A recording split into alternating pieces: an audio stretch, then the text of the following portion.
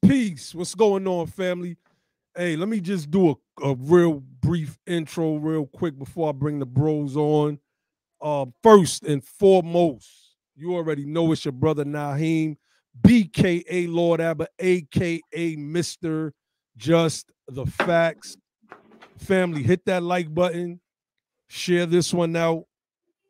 This is important. And we might do this over 2 nights. We might do a part 2 to this tomorrow night. It is impossible, absolutely impossible for us to cover everything that we would like to cover in one night.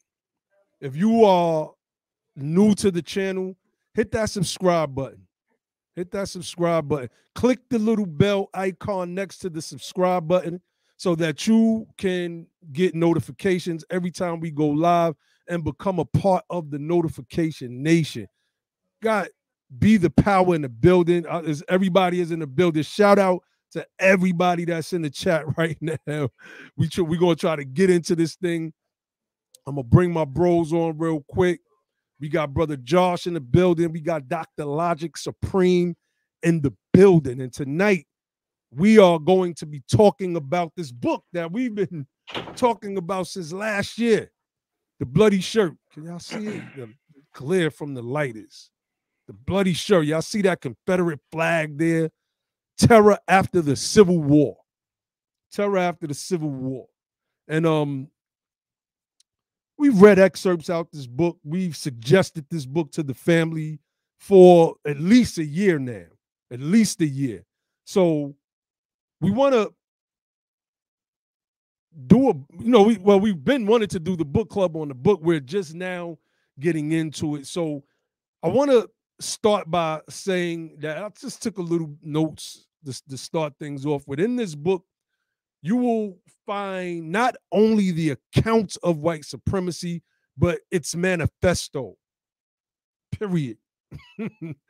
This book has reprints of the actual letters. I'm going to get into some of that in the intro. The Ku Klux Klan, the White League, the Confederates, and all of the racists, by whatever name they go by or went by, is the largest criminal network in this nation's history. Don't ever let them tell you anything else, ever. It was slash is the largest criminal network in this nation's history. The Italian mafia has nothing on the Confederates, nothing on the Ku Klux Klan and the White League and the red shirts and et cetera, et cetera. They have nothing on them. Some of the things that I learned in this book, Negro leader, it was a buzzword that was used by the Confederate rebels to set their sights on certain prominent individuals like Prince Rivers, who we're going to get to tonight. Try to shut him down, drown him out, destroy him, kill him. It's a term that we've heard prefixed to our great leaders like Dr. Martin Luther King Jr., right? Negro leader. Malcolm X, Negro leader. These were buzzwords. See, this book opens our eyes up to many, many realities that we've witnessed with our own eyes, but began with these Confederates in the South. And the neo-Confederates are carrying on that tradition in more subtle ways, of course. This book shows you how the newspapers of that time, they were the most complicit. They basically wrote the script that the Confederates could use to lie their way out of everything. Everything. Much like Fox News did today. If you followed the Kavanaugh hearings, and they had, what was her name? Blasey Ford. Oh, they wrecked her. The media wrecked her. When Trump had the Ukrainian phone call and the colonel by the name of Vindman sat in and said exactly what happened on the call that Trump lied about, oh, Fox News was right there. Oh, they called that man everything, a spy for the Ukrainians. This is what they did back in those days. And this book, The Bloody Shirt,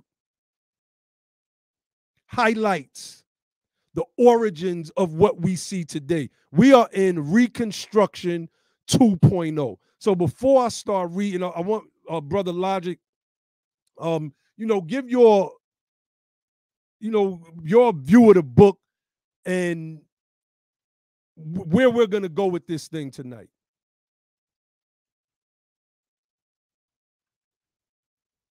Man, yo, family, The Bloody Shirt.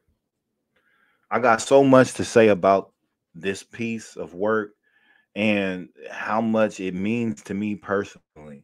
And when you think about my suggestion, my recommendation for anybody out there, if you really want to be astute and adept in Freedmen history and understanding the Freedmen story, you have to get this book. You must be well versed in the information, the history that is The Bloody Shirt, right? You will. It's such a beautiful book, right? It reads like a horror fiction novel, but it's actual facts. It's actual facts. It's our history. You understand?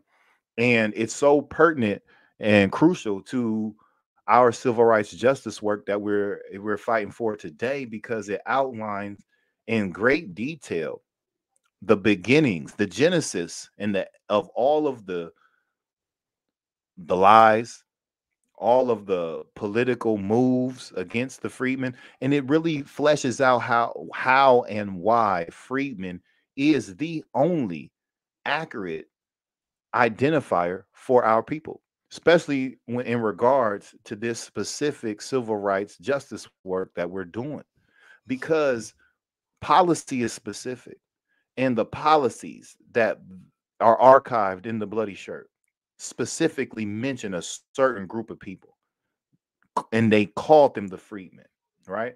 Two sets of policies, one by those who would pose as our allies and friends, and another set of policies from those who outrightly are our enemies, right?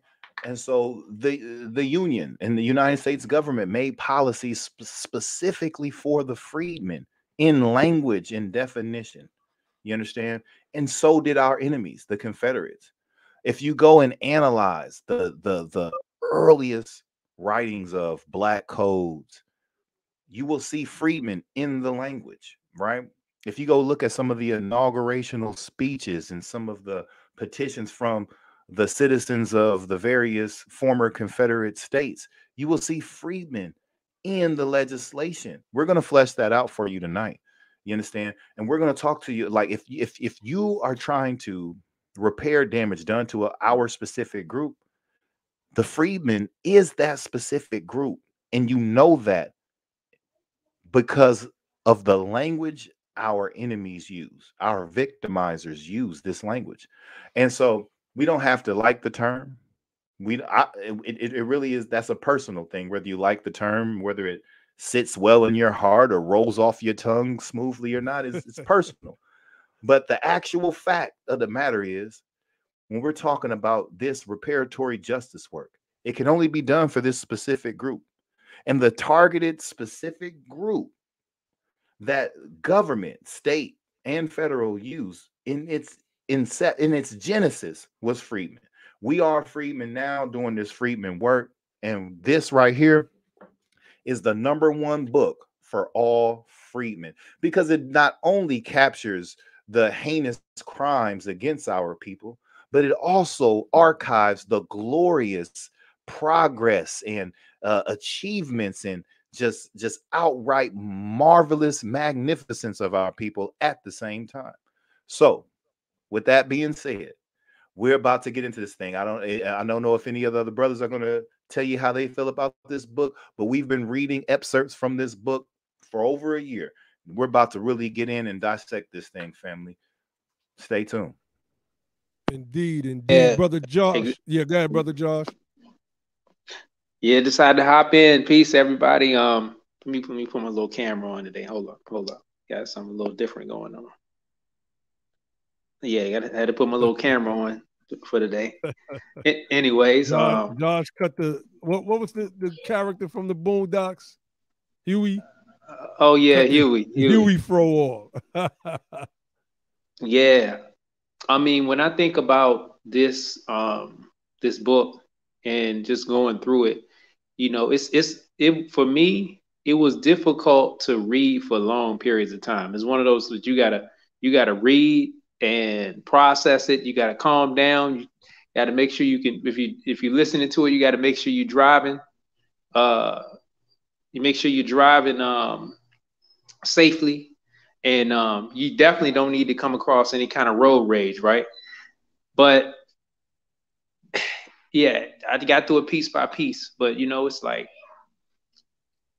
if you think that other books may chronicle like the historical records of, you know, laws or whatever of dealing with white terrorism or racism and white supremacy, this is like memoirs of the most despicable, heinous, I mean, demonic type of accounts of the sentiments of the people at that time. So I think that's what's different here. We're seeing newspaper clippings. We're seeing, you know, it's not just historical accounts of what happens from historians. It's actually from the people themselves who were living and operating at that time. So that's why it was a powerful read to me. And let's get into it. Indeed. All right. So being that Josh said that, I'm going to start from this portion of the prologue in the book before I even break down what the bloody shirt is. It says, this is on page 9 in the prologue. It says, this book tells the stories of a few of the people who lived through that chapter. It does not purport to be anything like a complete history of Reconstruction. It does not pretend to explore, much less analyze, all the political and economic nuances that came to bear on the events of this exceedingly complex period in our nation's history. It does aim to challenge the palliative stereotypes, the exculpatory myths, and the outright bald-faced lies that still characterize far too much of what passes for common knowledge of this era. era. This book basically is a beginning of deconfederatization. If this was taught in schools, the attack on CRT by the neo-Confederates, today's contemporary Confederates, oh, they would get this book out of their schools in a heartbeat. So let's get into the Bloody Shirt. What exactly is the Bloody Shirt?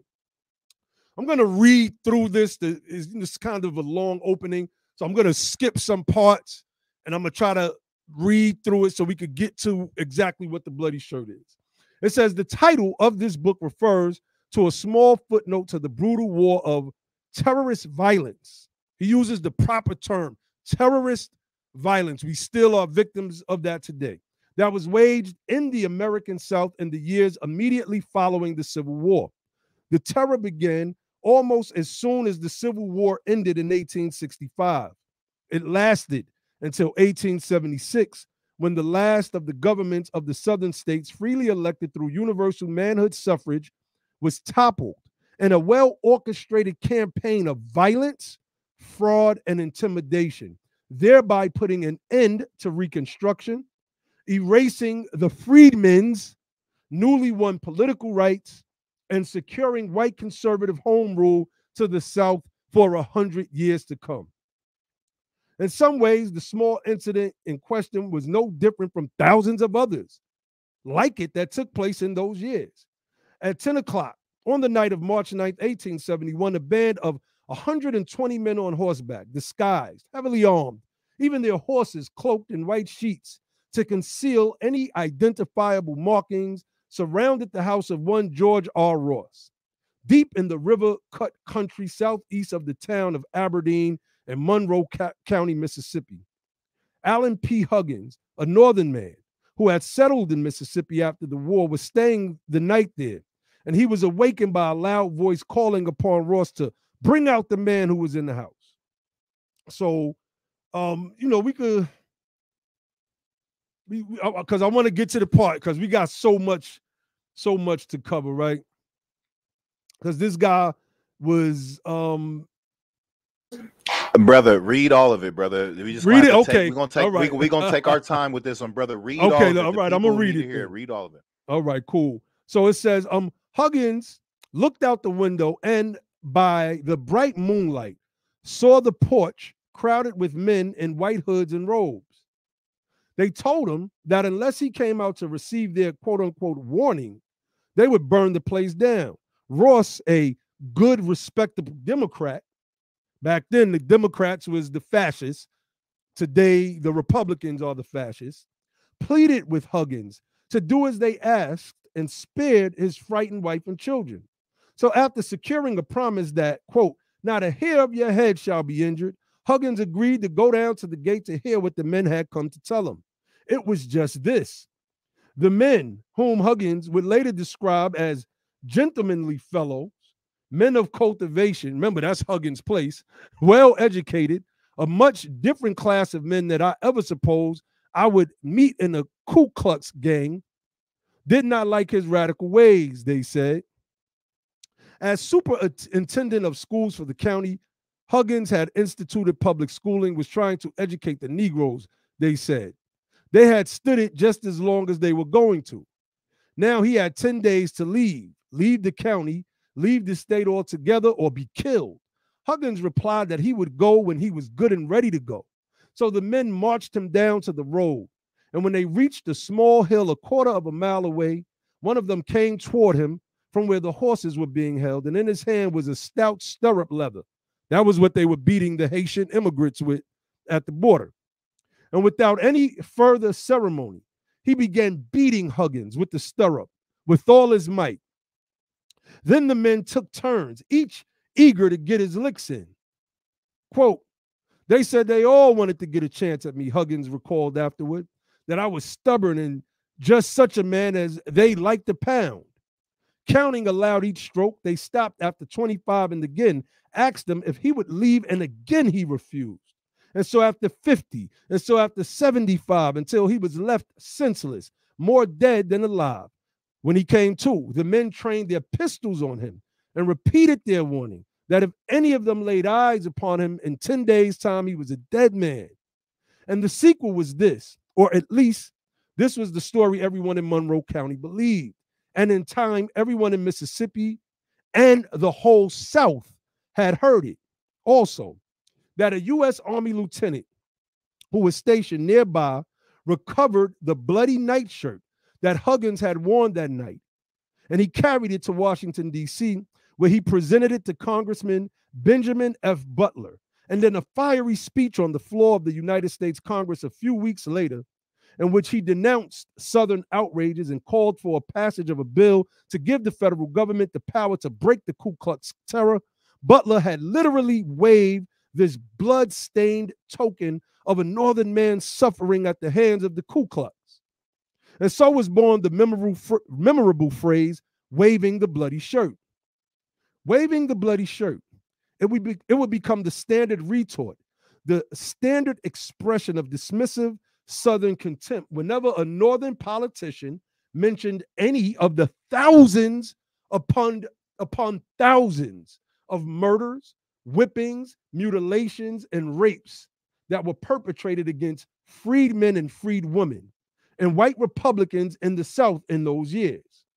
The phrase was used over and over during the Reconstruction era.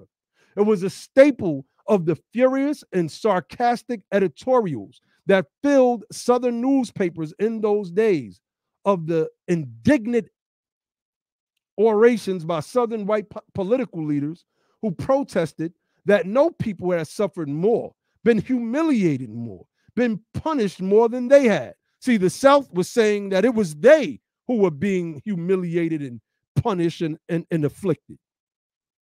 The phrase has since entered the American political lexicon as a synonym for any rabble-rousing demagoguery, any below-the-belt appeal aimed at stirring old enmities, that the Southerners who uttered this phrase were so unconcerned about the obvious implications it carried for their own criminality, however, seems remarkable. For whoever was waving the shirt, there was unavoidably, or so one would think, the matter of just whose blood it was and how it had gotten there. That white Southerners would unabashedly trace the origin of this metaphor to a real incident involving an unprovoked attack of savage barbarity carried out by their own most respectable members of Southern white society makes it all the more astonishing. Most astonishing of all was the fact that the whole business about Allen Huggins' bloody shirt being carried to Washington and waved on the House floor by Benjamin Butler was a fiction. They made it up. The Southerners made it up. The story about Huggins being whipped by the Ku Klux was true enough. Huggins was whipped on that bright moonlit night so ferociously that he could barely walk for a week or two afterward.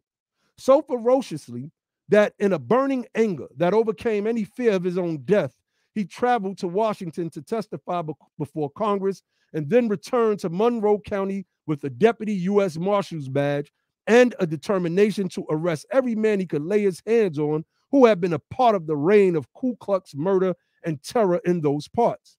And Benjamin Butler, quote unquote, Beast Butler, as he was invariably called in the Southern press, the man who had committed the unpardonable insult against Southern womanhood as the Union occupation commander in New Orleans during the war, with his order that the next Southern woman who insulted his troops on the streets would be, quote, regarded and held liable to be treated as a woman of the town plying her own avocation.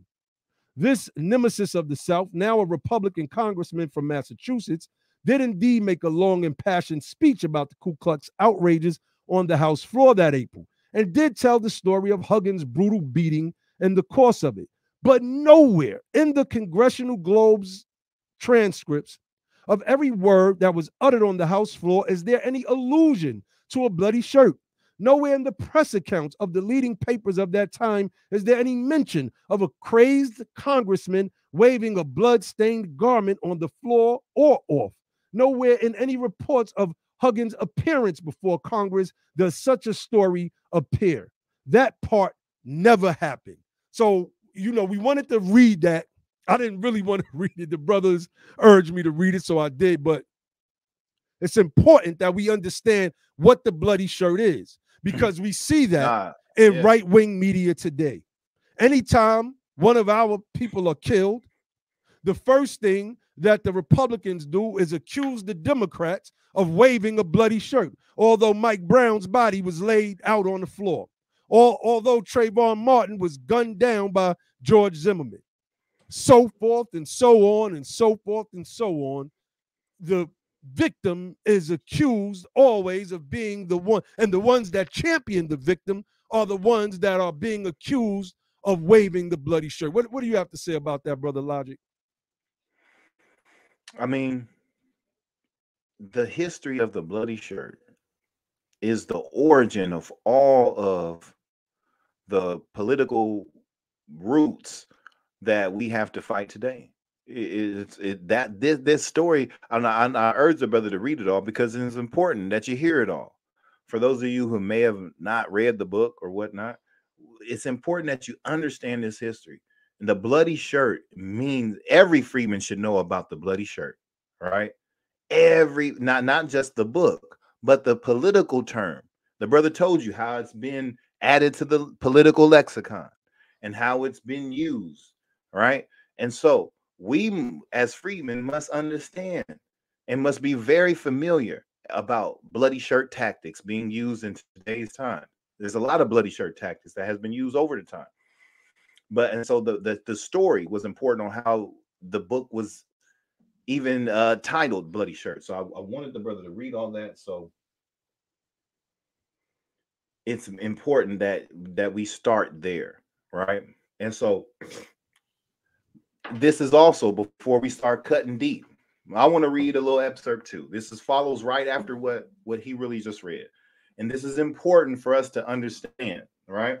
So it says, in 1879, an exhausted Albion Tourget, an Ohio-born man who as a state judge in North Carolina had fearlessly defended the rights of the common man, colored, and white man, who had defied Ku Klux threats and the sneers of the conservative bar when he impaneled African Americans on juries and fined lawyers for saying nigger in his courtroom, gave a rueful and weary interview to the New York Tribune. In all except the actual results of the physical struggle, I consider the South to have been the real victors in the war. And he's talking about the Civil War. I am filled with admiration and amazement at the masterly way in which they have brought about these results. The way in which they have neutralized the results of the war and reversed the verdict at Appomattox is the grandest thing in American politics. And as freedmen, you have to know what is the grandest thing in American politics. Now, amazement because such an outcome was not inevitable or foreordained, because in the end, Reconstruction did not fail, but was overthrown with impunity and audacity in one of the bloodiest, darkest, and still least known chapters of American history.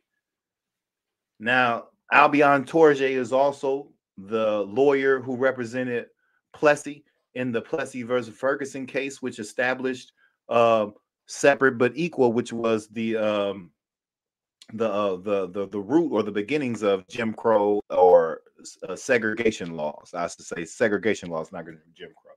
But, so that's a powerful statement by at that time. He's famous for coming up with the term colorblind justice, and that was Albion Tourget. He was also the attorney of Plessy versus Ferguson for Plessy. But that tells you that the grandest political event was how Reconstruction was overthrown. Powerful stuff. That's right. That's right. So I want to, in the prologue, I want to get to two. There's so many points to hit on. Like I said, tonight we're not going to be able to get through all of them, but we're going to try our best. He notes in the prologue One white South Carolinian of an old aristocratic family uttered the truth in 1877. From the safety of anonymity, the voice in the wilderness spoke plainly. The most horrible tales of Negro murders that have ever appeared in radical sheets at the North would pale before the relation of incidents known to every white man in the South. Let us understand what he's saying there, this person speaking in anonymity. Whatever happened to any Negroes up in the North, and there may have been some things that happened, it doesn't compare in any way to what goes on down here in the South. See, the thing is, in the South, it wasn't being reported. This is why reporters like this guy Dennett from the North, which this book is also highlighting, had to come down to the South and get accounts of what was going on down there. It continues.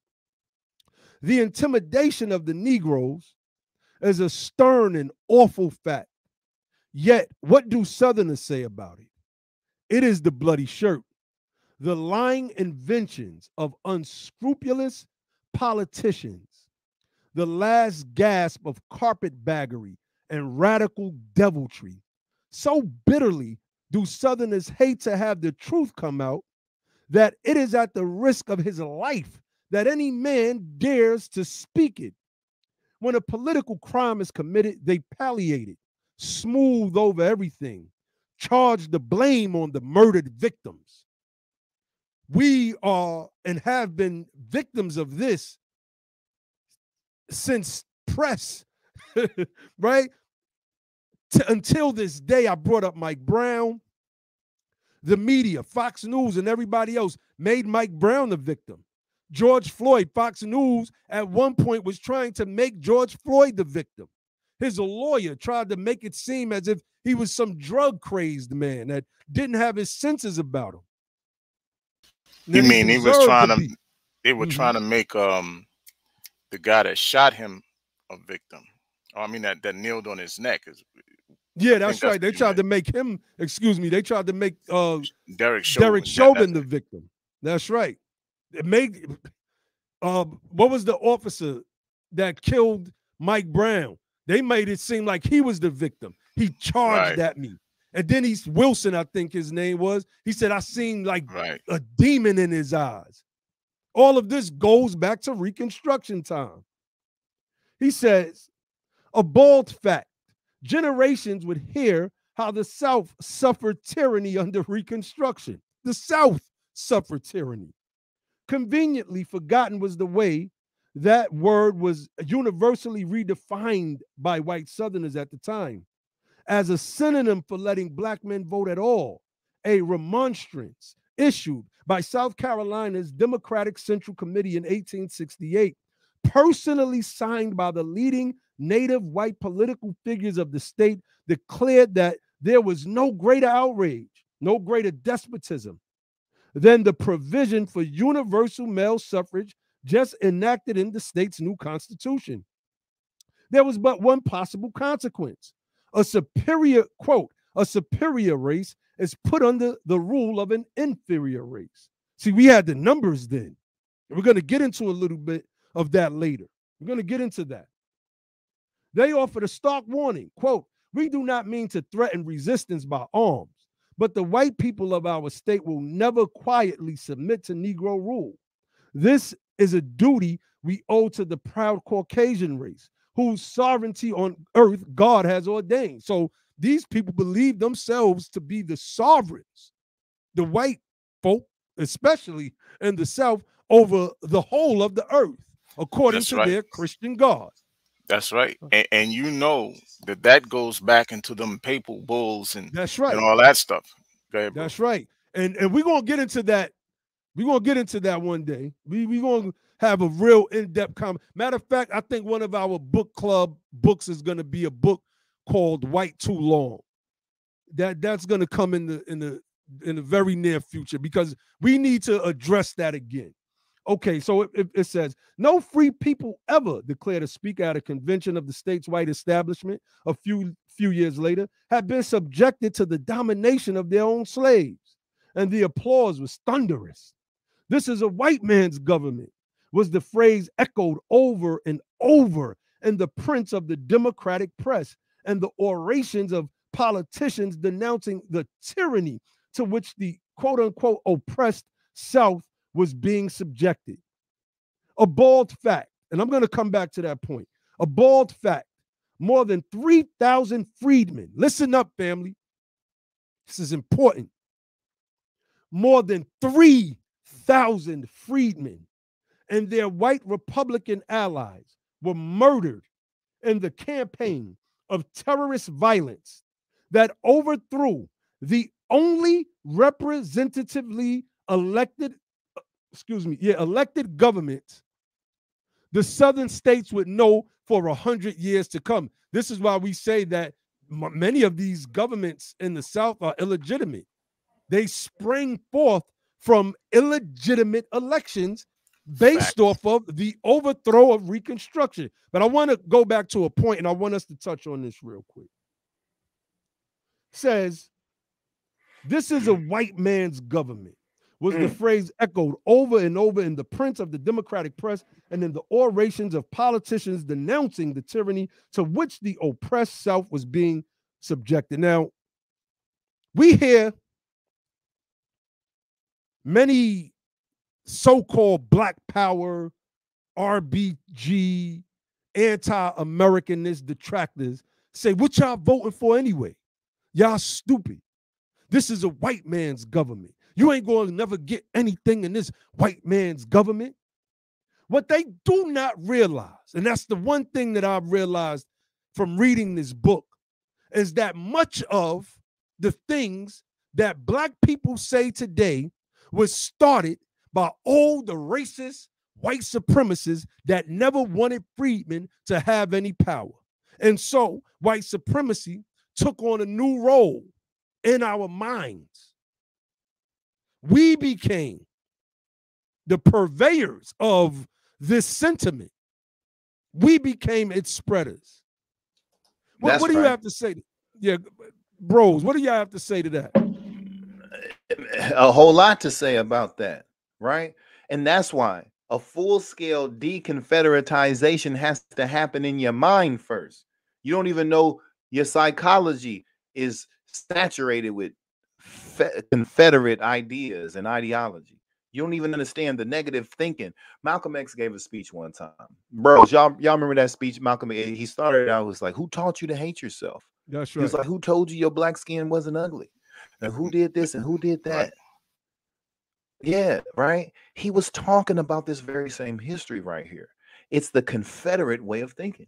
You understand? This is what the Confederates taught in the education system. This is what the Confederates taught, right? In the health system, in the medical field, that these are beast animals. This is all rooted in Confederacy. If you don't have a proper identification of your enemy, in your true opposition, where it lies at in thought and practice, you can never truly be successful in defeating, overcoming, or surviving your enemy. You understand? And so a lot of us are promoting Confederate ideology and you don't even know it. You don't even know it. And you're the enemy to the cause of the freedmen and you don't even know it. You don't even know that you're a freedman. You don't, because that was how important it was to destroy that connection. They was like, damn, they can't figure out. We're going to get more into it. And even another read, right? If you read From Here to Equality by Dr. Sandy Darity and Kirsten Mullen, they talk about the freedmen in a chapter that's called The 7 Mystic Years. Yes. Oh, yes. And in those 7 mystic years, they talk about the amazing progress that the moves, the strategic, the political genius of the freedmen, and how we were able to do things that you haven't seen really done yet. That type of American reform, constitutional reform, that type of change hasn't happened since then. You know what I mean? The only thing that can compare to that is like the New Deal, or not even that, but like there's really nothing that can compare to it. So that's right, brother when Ali. we talk about civil, go ahead, brother Ali. One more thing. So when we talk about civil rights justice work, right? The beginnings of civil rights justice work starts with the freedmen. this book covers it expertly, and it has a really good timeline, right? Right after the Civil War, you know, we get to 1866 Civil Rights Act, but before that, you have the Freedmen Act in 1865, right? It's called the Freedmen, Refugees, and Abandoned Lands Act, right, of 1865. And it really spells out a lot of the prescriptions that were needed and are still needed, in my opinion, to repair the damage that had been done, right? And so the freedmen, as wise as they were, they're the ones who met with General Sherman and came up with the plan for Special Field Order 15. It was freedmen justice work. That's what we have to be rooted in today if we want to have some of that, if we want to taste just a little bit of that type of success politically in our pursuit for power, and in our pursuit for the right to really access Americanism and full citizenship. We have to get back into freedmen work, and I think the launching pad is the bloody shirt. Yes, indeed, Brother Ali. What are your thoughts on that, man? These terms that have carried over from Reconstruction, that our people who are supposed to be conscious, right, the awakened crowd, that they're still using until this day. I think you guys have already hit it right on the head. You know, the Confederatization of the United States and its citizens is not just one that took place amongst the white population. It's something that even the black population have fallen subject to, right? So, you know, you continuously get people who will espouse a lot of these talking points. And unfortunately, oftentimes it's our own people. You know, I posted something on Twitter, just as an example. I posted something on Twitter about Abraham Lincoln. It was a statement that Abraham Lincoln made about the fact that the United States could not have won the war if it were not for the involvement of the freedmen, the black freedmen, Negro freedmen, fighters. And that was a direct quote, right, Ali? That's a direct quote. Freedmen, that's a direct quote. He said. He said freedmen. Now, what's interesting about it is, even though he said that, there's a person who I believe is a black person. I believe is a black person. It's possible he's not. Came on and immediately started to talk about how Abraham Lincoln didn't care about black people. Abraham Lincoln used black people for his purposes and then threw them away. Abraham Lincoln wanted to send black people over into Africa. He was a fan of, you know, expatriating black people from the United States and sending them wherever. You know, all of these different things. But a lot of times what it winds up being is a situation where these people want to be so smart and that they miss very simple points. The simple point was what the man said in the comment. The United States could not have won that war without the assistance of the freedmen. So the point is, if it was not for the freedmen, there would be no United States right now. That's all. That's all. Very, very simple. Very simple. Indeed. Josh is a little in and out. So, Josh, I don't know if you're able to jump on right now, but if you are, you know, you could share your thoughts. If not, I'm going to move on. All right, so this is what I'm going to do. I want to get to his acknowledgement parts before I move on. And we're going to get to this freedman part. And because we want to stress why this term freedman is important and how it is providence, truly providence, that in today's days and times when the political theater is at its height among the citizenry here, due in large part to two enigmatic and polarizing figures in Barack Obama and Donald J. Trump, that we, the descendants of freedmen, today's freedmen, have resurrected in its ideology, in its namesake, in its pursuit, and in its fight. So let me read this. He says, I would like to thank, in particular, the staffs of the South Carolina Library, the South Carolina Department of Archives and History, the Mississippi Department of Archives and History, the Sophia Smith Collection at Smith College, the Duke University Special Collections Library, the National Archives, the University of Virginia Special Collections Library, and the South Carolina State Library. Why did I feel it important to read where this man got his sources from in this book? Because it's our history. See, we came up in these different schools of thought, and I give honor. I give honor to all my past teachers. I just want to say that. I give honor to them because I wouldn't be here right now. Even though we disagreed and critiqued them on this platform, I still give honors to them because you should always honor your teachers. If they taught you one thing that you were able to elevate yourself with or your knowledge, et cetera, then I believe, my opinion, that they're worthy of honor. But we, as Moors, we look in Morocco, right? If we in Hebrew Israelites, we're trying to find ourselves in the biblical lands of ancient Israel. The Pan-Africanists are strictly looking into Pan-African, the West Africa, while being Egyptians, when Egyptians and West Africans, and from my studies, didn't share anything, weren't even a melu of ideologies, religions, et cetera, right? But our records, I just read them. They're of this tribe, the Freedmen tribe, is right here. And that's where he pulled them from. And this book has articles cut directly from these sources, directly from the archives that I just read from. So I wanted to stress that part because our history is deep. There's a parade ceremony in this book that the Freedmen did. I'm not going to read it on page 18. I was just thinking about that. You pulled it straight out of my mind.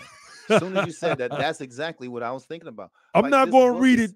We might do a part 2 tomorrow, but let them know the significant. This parade was your first Memorial Day parade. That's right. This was the first Memorial Day parade where they laid wreaths at the dead. We did that. The Freedmen did that. Something that is copied today. We don't even honor that.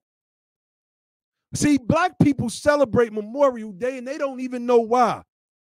This is why this Freedmen history has to be elevated again.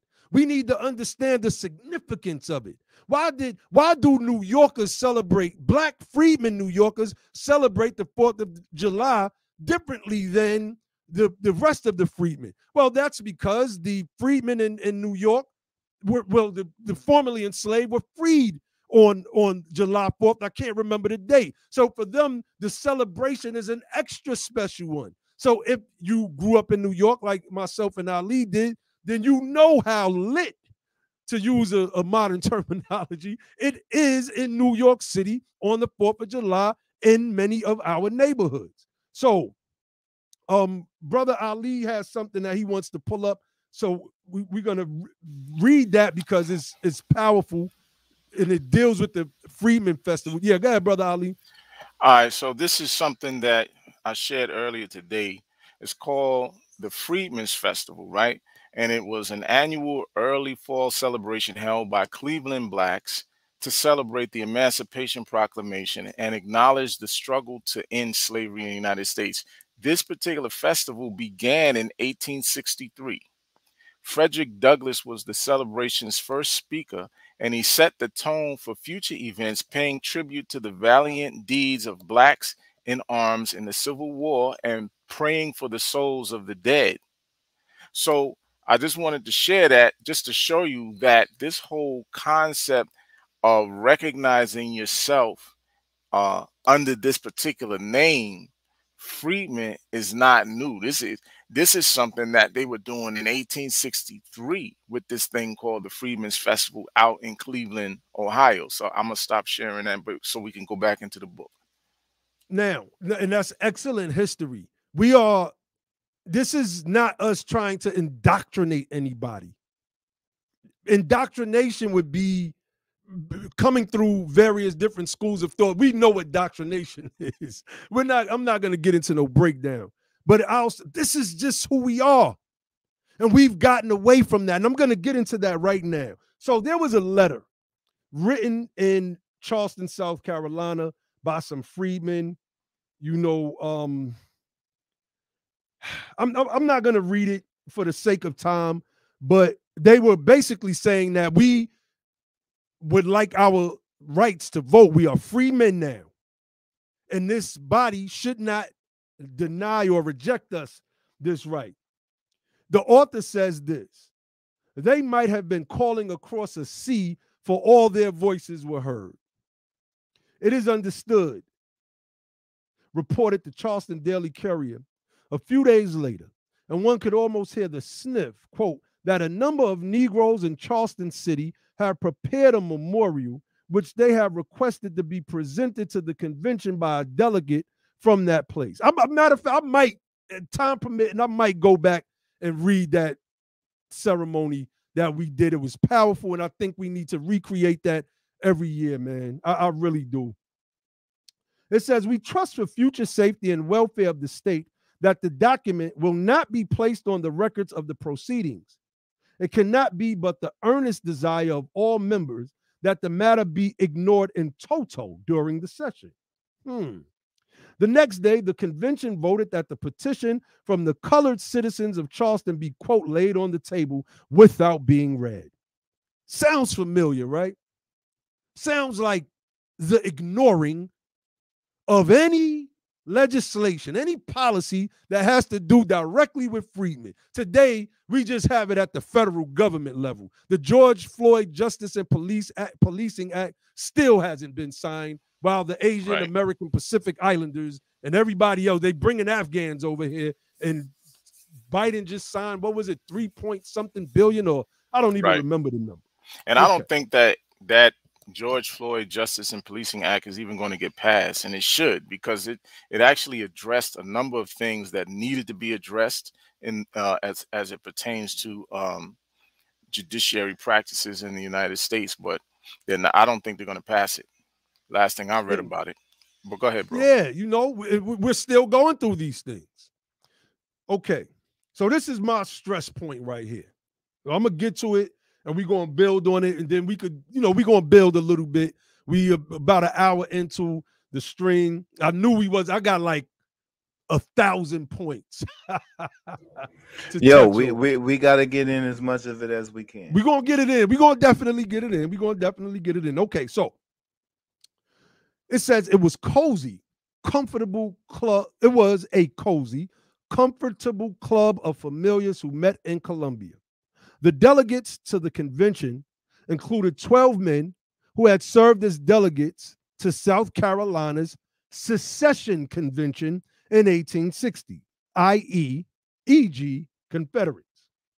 Among them were the secession convention's president and the man who had introduced the motion for secession.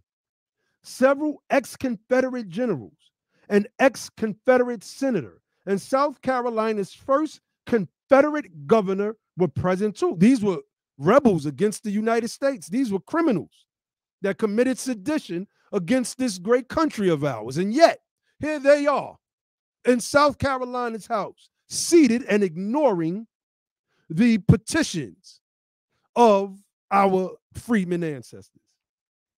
So was the state's provisional governor, Benjamin F. Perry. If you've been a follower of the Be the Power platform, you've heard Brother Logic bring up Provisional Governor Perry all the time. Read from this same book whenever we needed to stress on certain points. But let us get in depth here. Let's get a little in depth here. Benjamin F. Perry, he was a pre-war Unionist who had opposed secession for fear it would endanger slavery. But then he rallied to the Confederate cause and served in South Carolina's Confederate legislature. So really, he wasn't opposed to secession.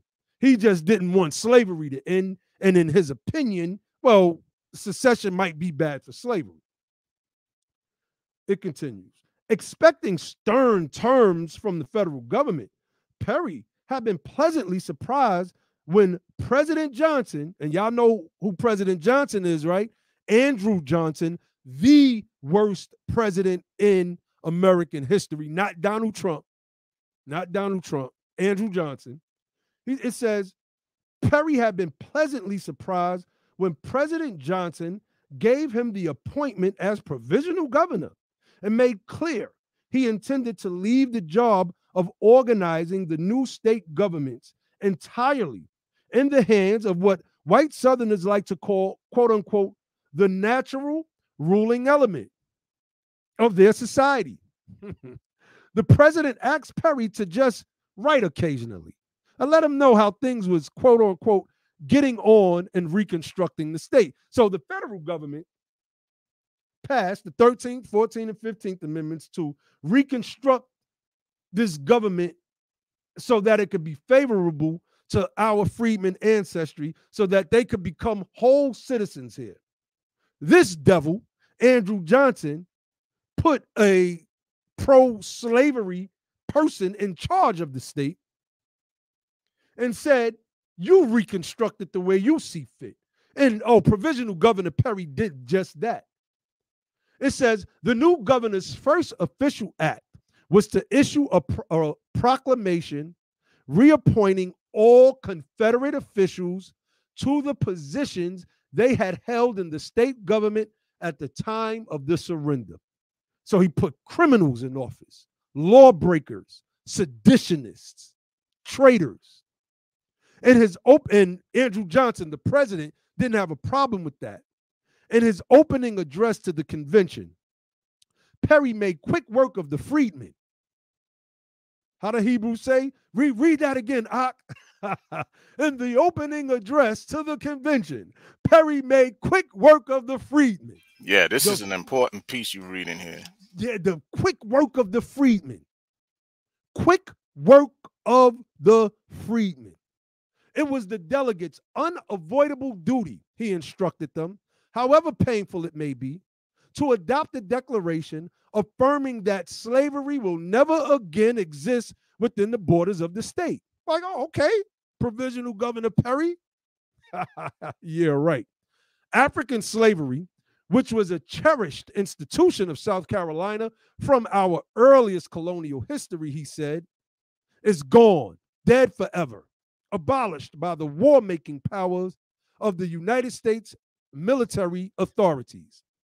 It was likely that 3/4 of the state would soon ratify the 13th Amendment, that they did, thereby making abolition the supreme law of the land. So they recognized the 13th Amendment. Facts.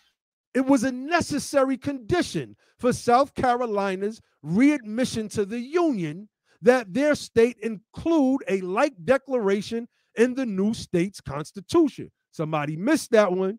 If you follow the schools of thought that we come through, Ali, all of us on Be the Power, Noble Drew Ali said the 14th and 15th Amendments brought the Southerners back in union with the South. But he forgot the 13th Amendment, and we know that it was the 13th Amendment because Provisional Governor Perry is giving us a testimony to that fact. He said, let's read it again.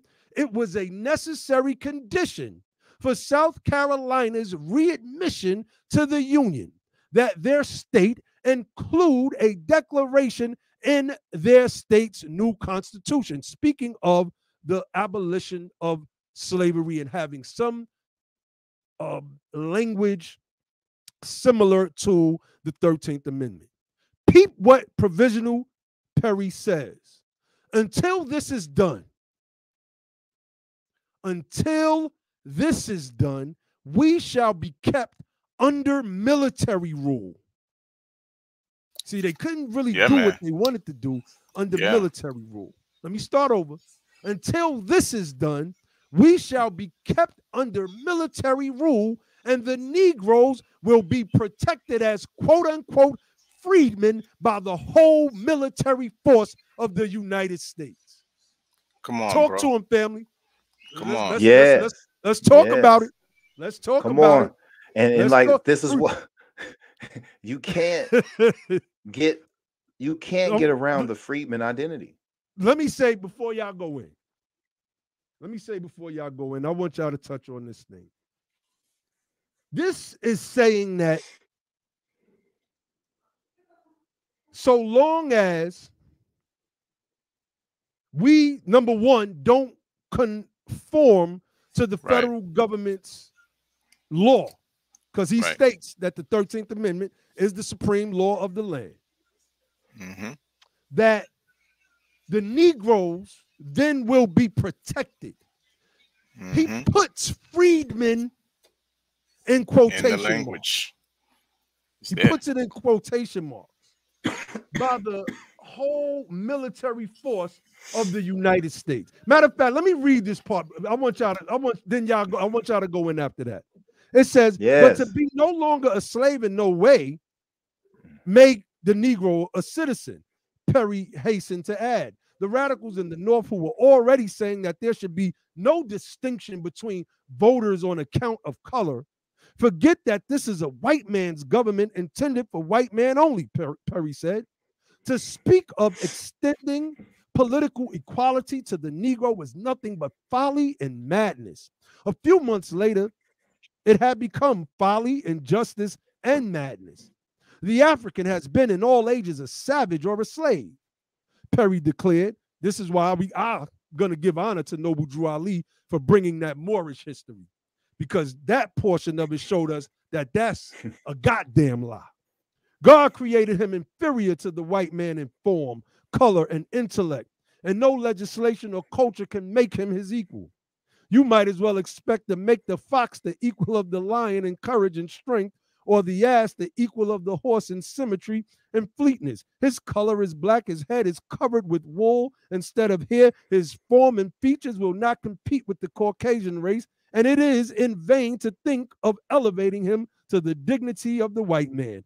God has created a difference between the two races, and nothing can make him equal. There's so many lies that were told. In Provisional Perry and the Southern thinking. But I want my brothers to go back real quick to this piece where it says, and the Negro will be protected as freedmen, because how I read this book, and I asked Josh, we were all on the phone. I asked Josh about 2 weeks ago to keyword how many times the word freedman was in the book. And he said about 72 times or something like that. It was in the 70s. Then I asked him the keyword how many times the word Negro was in the book. And it was over 100 and something times the word Negro was used in the book.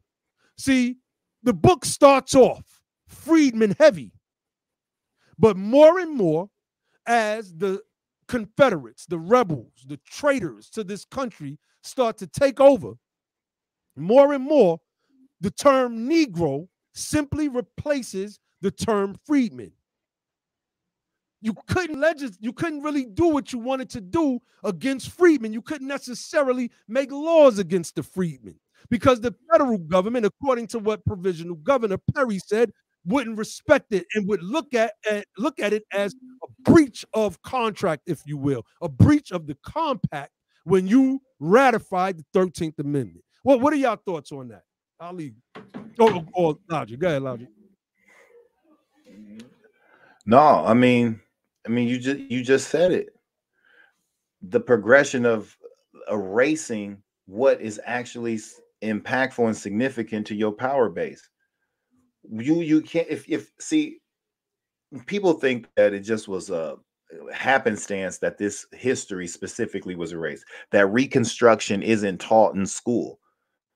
That's by a concentrated effort, because there's a special history in that hidden history.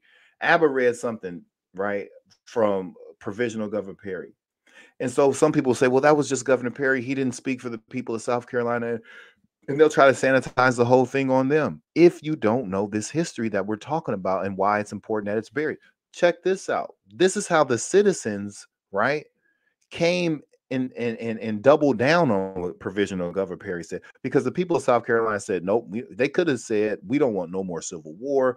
We're not with none of that. We accept the New Deal in America and yada, yada, yada. Provisional Governor Perry's doesn't represent what we're talking about. He went rogue. They could have done that.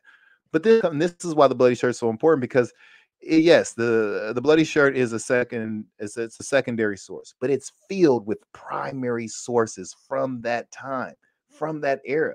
You understand? It's filled with primary sources. This primary source was taken out of a pamphlet called "The War Still Exists." You understand?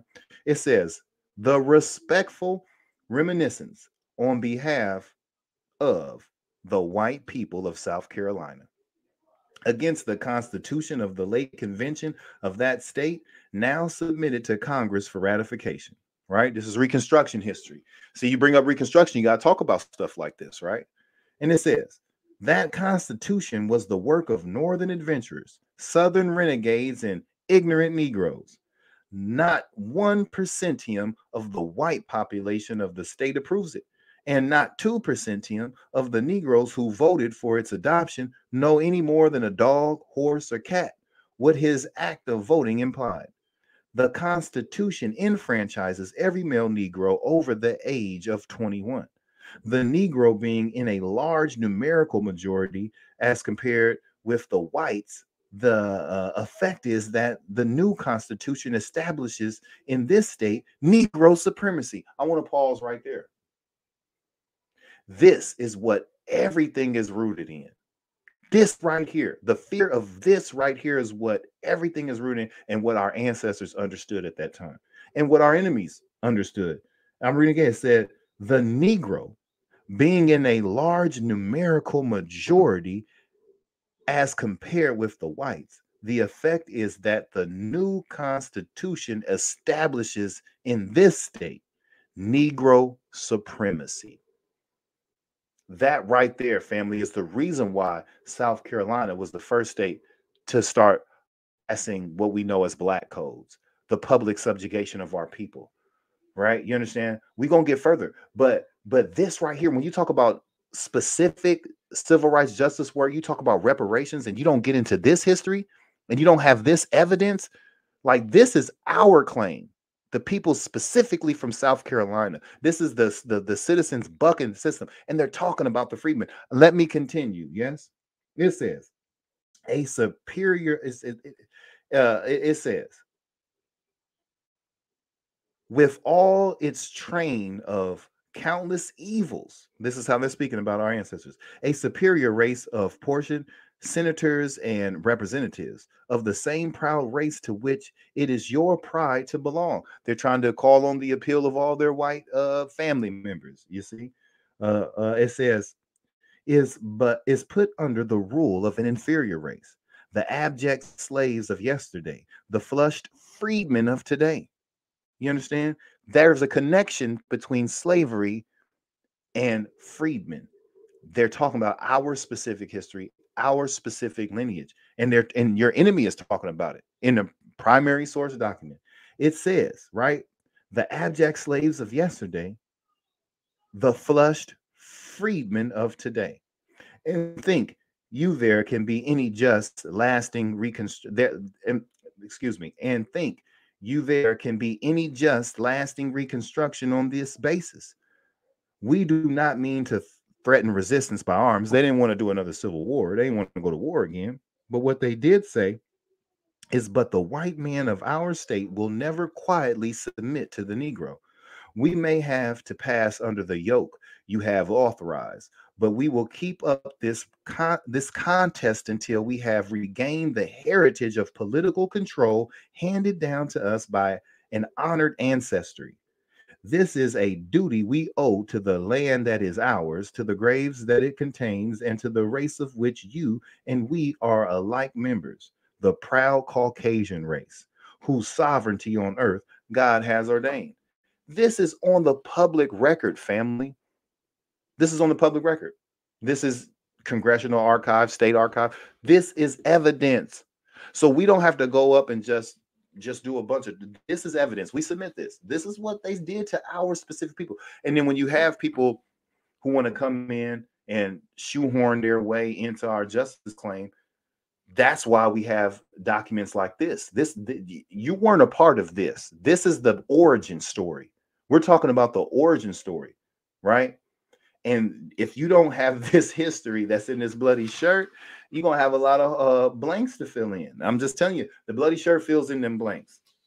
But did you see how the citizens came back and doubled down on Governor Perry's white supremacy? Everybody wants to fight white supremacy, and like you pointed out the other day, Abbott, we was talking about the on the Donda album, how my man Jay Electronica had a dope verse. It was a dope verse. It was a dope verse. Probably the hardest verse on the album. Probably one of the hardest verses I heard in a long time.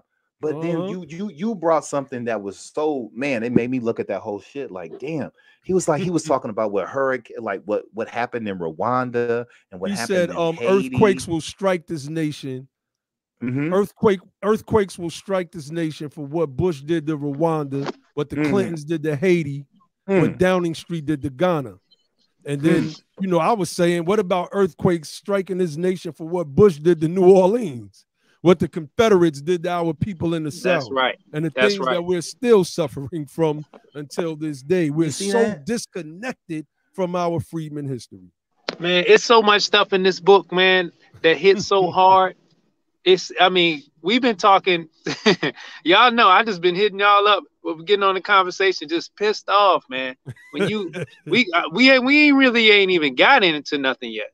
I don't know if y'all mad already. We really haven't even got into anything in this book. If you upset right now, wait till we get into the upsetting stuff. Yeah, we still kind of scratching the surface a little bit.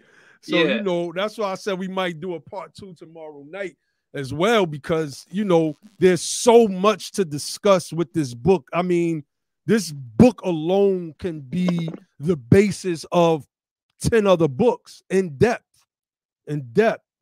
So, Brother Ali, what was your take on the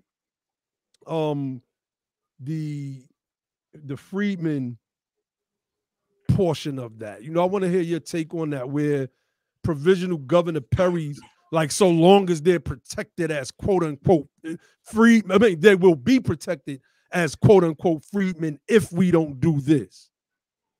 Right. Well, basically, I mean, he's just admitting that they were under military rule and that they had to either submit to the changes that were being required by the federal government, or continue to have that military rule there in the South, right? And force those changes to be made, right? Actually, they forced it regardless, however you look at it. It was a forced change, the whole reconstruction of the state constitutions, etc.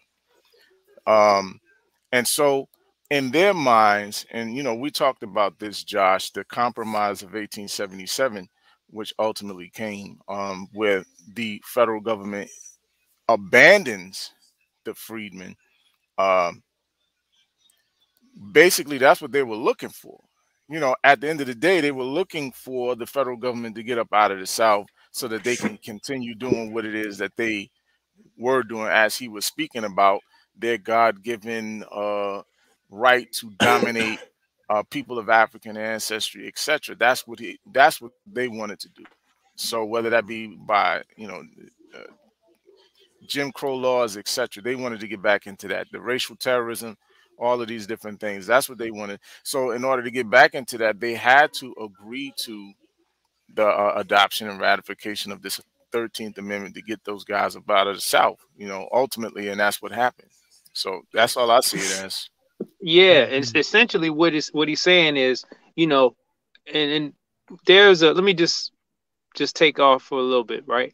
So there was a piece that came out. I think there was a United Nations hearing, and it was on reparations and race and things like that. And there was several countries that skipped out on that hearing. They were active for other hearings, UN hearings, but that part when they had to talk about race and reparations, the United States, they didn't want any parts of that, right?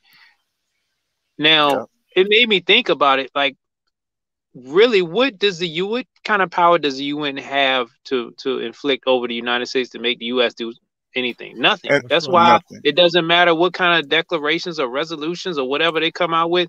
You can't make the United States enforce them, because you know why?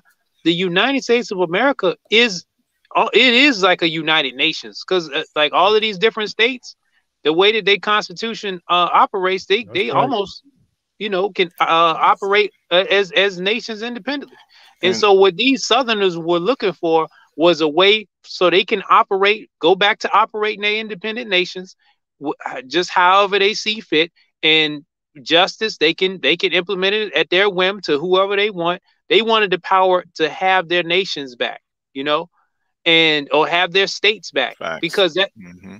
and as long as the federal government, who they got their behind whooped by, right, the freedmen, like you said, Lincoln said, we the Union would not have won that war without the freedmen. They could not have won it without the freedmen. That's right. um they would not be able to have their state back without adhering to the what all the other states are agreeing to, which is that 13th Amendment. You got to put that up in your state constitution, you know, or else we gonna keep these troops here. Yeah, man, it's really interesting when you look at what was going on as far as those states. And it wasn't just South Carolina. Obviously, we know. You know, we in this book it goes in on Mississippi. Yeah. Man, it's just Louisiana. Louisiana, They man. highlight South Louisiana is Carolina so crazy. much because South Carolina led the charge. South Carolina was Yes. leading the charge. And there's so much And- South Carolinian history that we don't even know about. And like it's really made me feel some type of way, because I'm like, all of the stuff that I'm learning about South Carolina, every freedman should have a special place in their heart for the state of South Carolina. So many of our heroes were homegrown there. So much of our history is housed there. So much freedmen history comes from that great state, South Carolina. That is the Mecca of freedmen, family. South Carolina is the Mecca of freedmen, with Mississippi running a close second, right? But I want the Bloody Shirt is such an important book, right?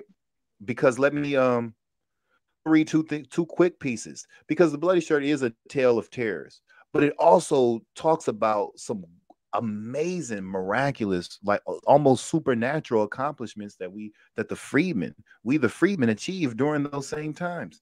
And so it's going to start with something gloomy and dark, and then it's going to talk to you about the beauty and the miraculousness of what our people can build in a literal hell, not a mythical or a fictitious hell. Now listen, right? It says, it is almost a daily occurrence. This is, let me just frame it real quick. This is an interview that's being conducted, right, in real time, in I think it's 1865, right? It says, it is almost a daily occurrence for Black men to be hunted down with dogs and shot like wild beasts. A freedman from Edgefield told a government agent in the autumn of 1865. The colored people called them bushwhackers. And then when I read that, I said, well, damn, when I was a kid, there used to be a wrestling tag team duo called the Bushwhackers. And I like these Butch motherfuckers. and Harry or something like that. Yeah. What was it? And I'm up here and I'm remember. like, hell yeah, I'm rooting and supporting the goddamn Bushwhackers, man. And It's then like now I'm rooting reading for this. Starsky The and Ku Hutch. Klux Klan, Right? It's yeah. like rooting for or Starsky the and good Hutch. old boys, the good Dukes old of boys. Hazzard, The Dukes of Hazzard. right? The And so I'm Dukes like, of damn, right? Hazzard. The Right? Dukes Go of ahead, bro. Hazzard. God damn, that's just powerful. And so it said the colored people called them bushwhackers. And an army board of inquiry sent to examine the situation amply confirmed the tales. So they sent, like, they just thought this was, these Jimmies out of their mind. They talking about bushwhackers killing folks. They sent an army inquiry, and like the brothers were talking about, military districts controlled the South at this time.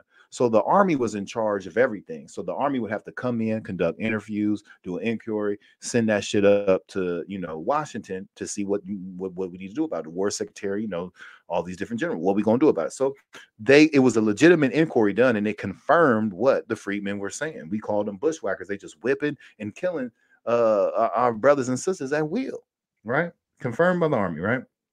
It said a band of 100 men, led by a former Confederate officer, marauded at will through Edgefield County, whipping or killing Negroes who dared to leave the employ of their former masters.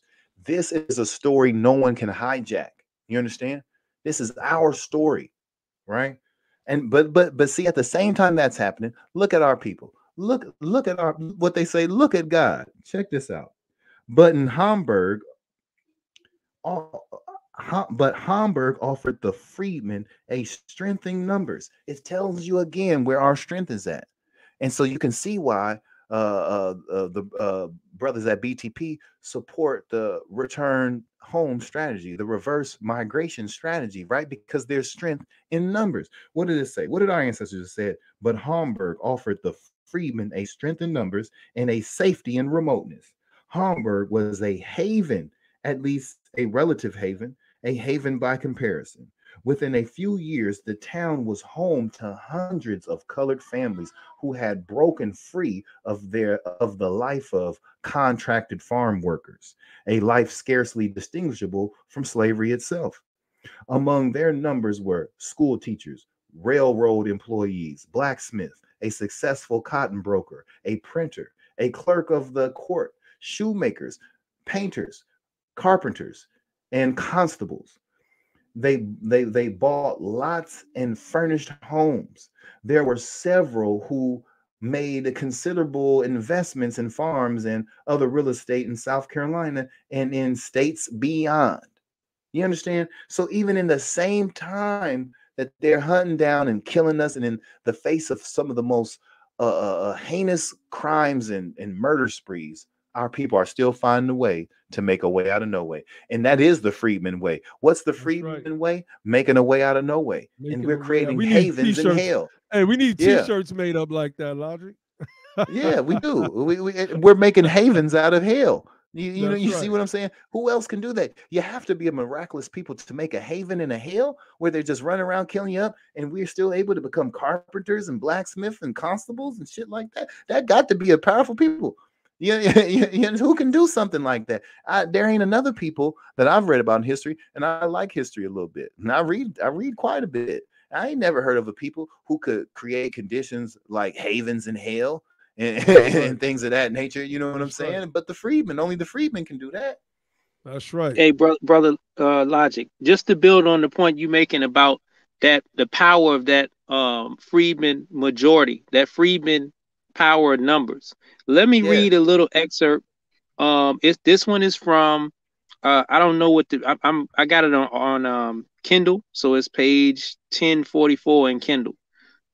This says the pamphlet is called The Respectful Remonstrance. And it says the white people of South Carolina against the Constitution of the late convention that of that state now submitted to Congress for ratification. Nobody from the South get offended at my imitation of these racists from back in the day, right? All right. So it says the chapter. I know which chapter you are. I just can't. It's chapter 8. Chapter 8. Okay. Yeah, it says that Constitution was the work of Northern adventurers, Southern renegades, and ignorant Negroes. Not 1%. Oh, damn. No, keep going. I want to hear your version. That sounds really good. Your version is more entertaining. Yeah, that's better than my version. Come on. Josh Freedman. Well, while he's coming back, yo, and see, so right after they talked about that haven out of hell we made, they talked. This is why the bloody shirt is another beautiful masterpiece, because it teaches you, and it's a must for all freedmen, right? If you want to be an astute and an adept freedman, you have to have it, because it talks to you about heroes that I personally never knew about before I read this book. So right after that, it says, hey, guess what? If Prince Rivers was not yet South Carolina's king, how many South Carolinians I got in the house tonight? If you from South Carolina or you got family in South Carolina, let me know something in the chat. Talk to me in the chat. And ask me. South Carolina go back on both sides of my family.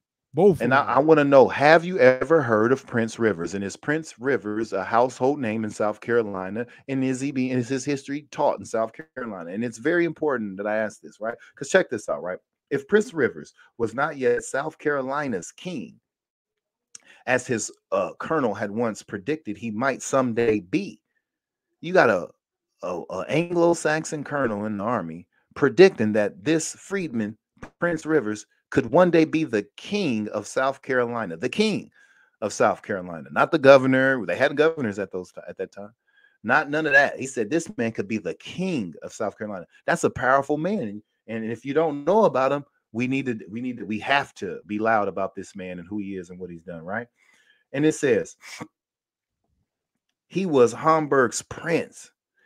When colored men received the right to vote for delegates to the new constitutional conventions that Congress had ordered the southern states to convene, Rivers was selected as the register of voters. I'm going to pause right there. How much have we harped on this program about the importance of being not only a registered voter, but having the power to register voters? What's that official title? A register agent, right? A voter register agent. What was the other one? We talked about precinct committeemen. Precinct committeemen, that's right. Yeah, but there's a lot of but what we're talking about is the power to register people to vote. You understand? That goes back all the way to Prince Rivers. That's Freedmen, right. That's right. And it says Rivers was selected as a register of voters and then elected as a delegate. Damn. But as elected as a delegate, right? This is in like 1865, 1866, right? It says it says the same year of miracles, 1868, he was elected to the state legislature and became a trial justice or magistrate for Hamburg. He handled the routine matters of small crime and small claims, writing his orders in a smooth, flowing hand. Now, we're talking about the first magistrate in South Carolina as of freedmen descent, of freedmen origin. And this is not taught in school. This is not taught in the history books. That in 1868, they want to talk about all these other little things, the first this and the first that and the first that and Kamala Harris and all this shit. But they don't teach you about the first magistrate and the first voter register agent right there in South Carolina and Prince Rivers. Come on now, family. This is our history.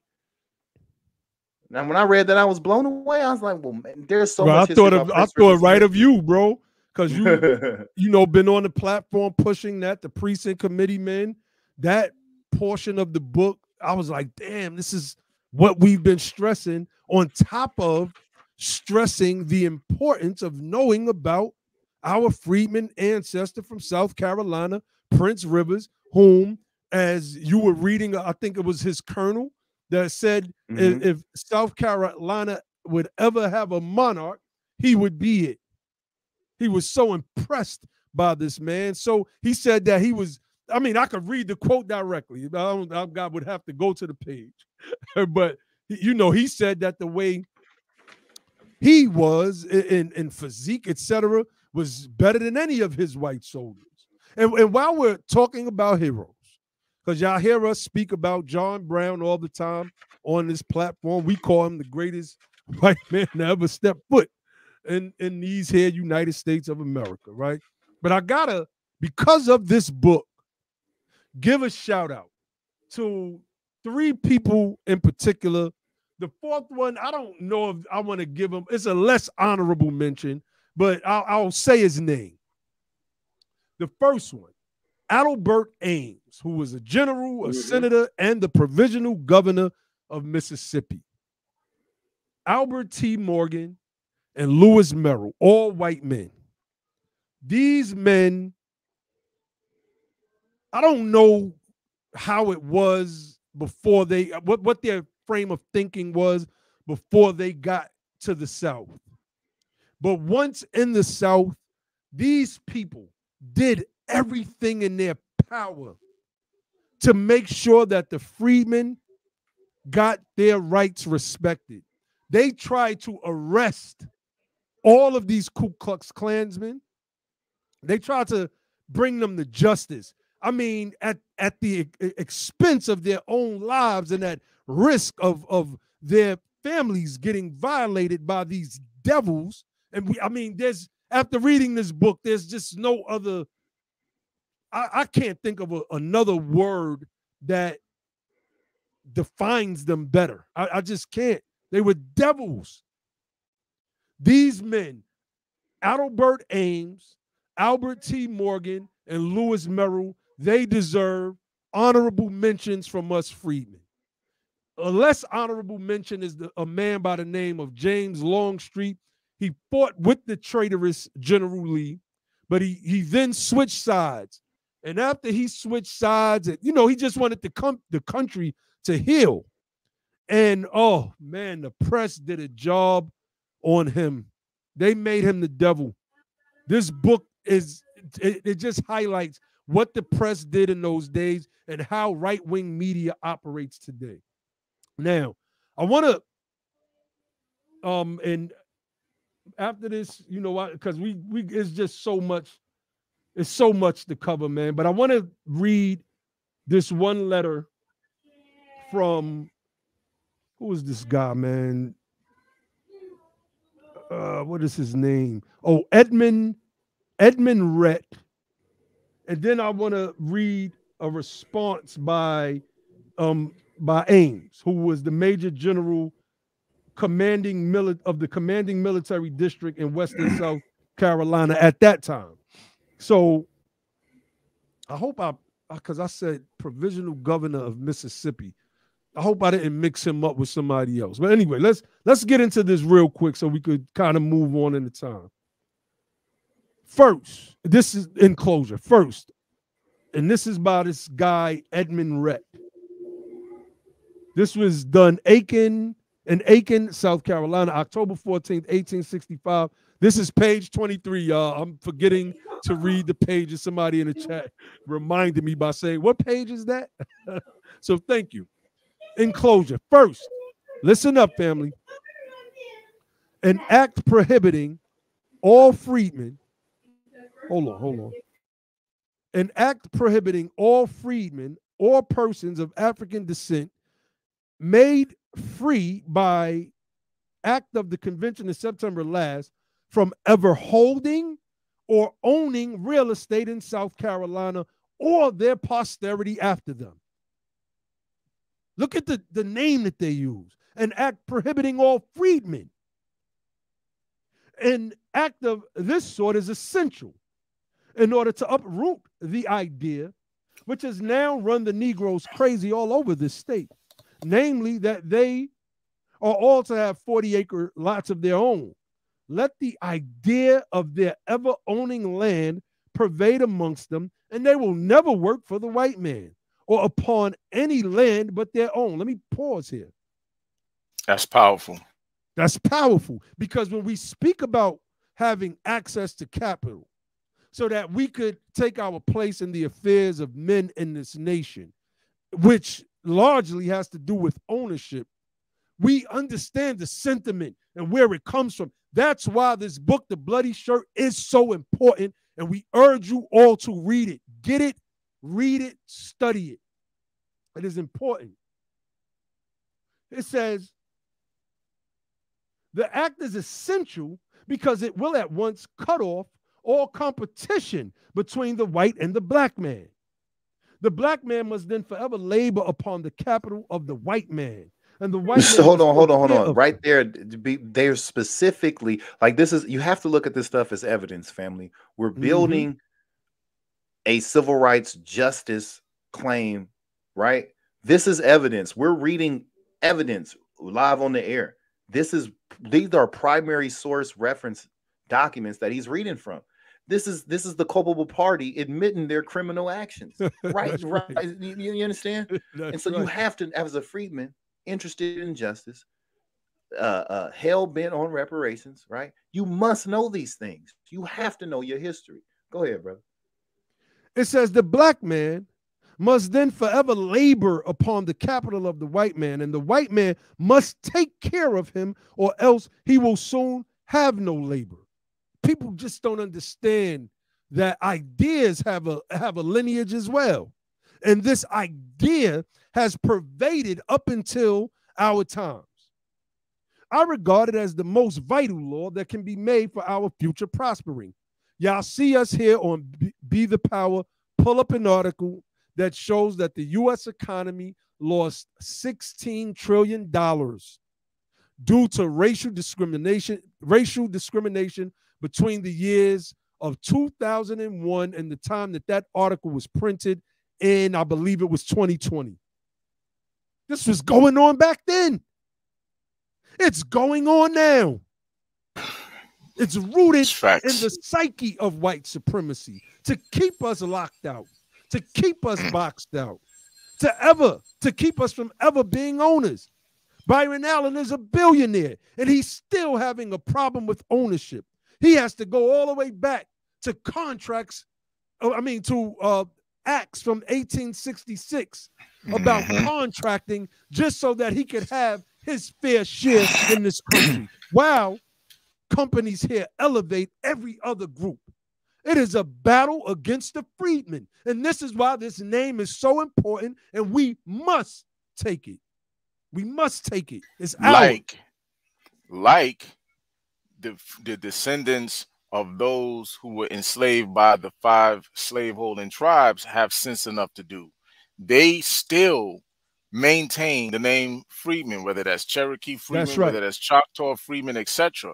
And what happened recently? You just had an American freedman by the name of Maxine Waters advocating on behalf of those Indian freedmen. That's you see what I'm saying? So they are wise enough. They're wise enough to preserve the freedman name. It's just the American freedmen having a problem with it. They want to latch on to other contrivances and things of that nature, these made up names, when the fact of the matter is the history that you're reading, brother, is all built around those people who were acknowledged by this government and everybody else as freed people at that particular point in time. That's right. So that's right. We could go. That's gonna be another program. That's a whole another program. We was going in on that earlier. But let me say one more thing, right?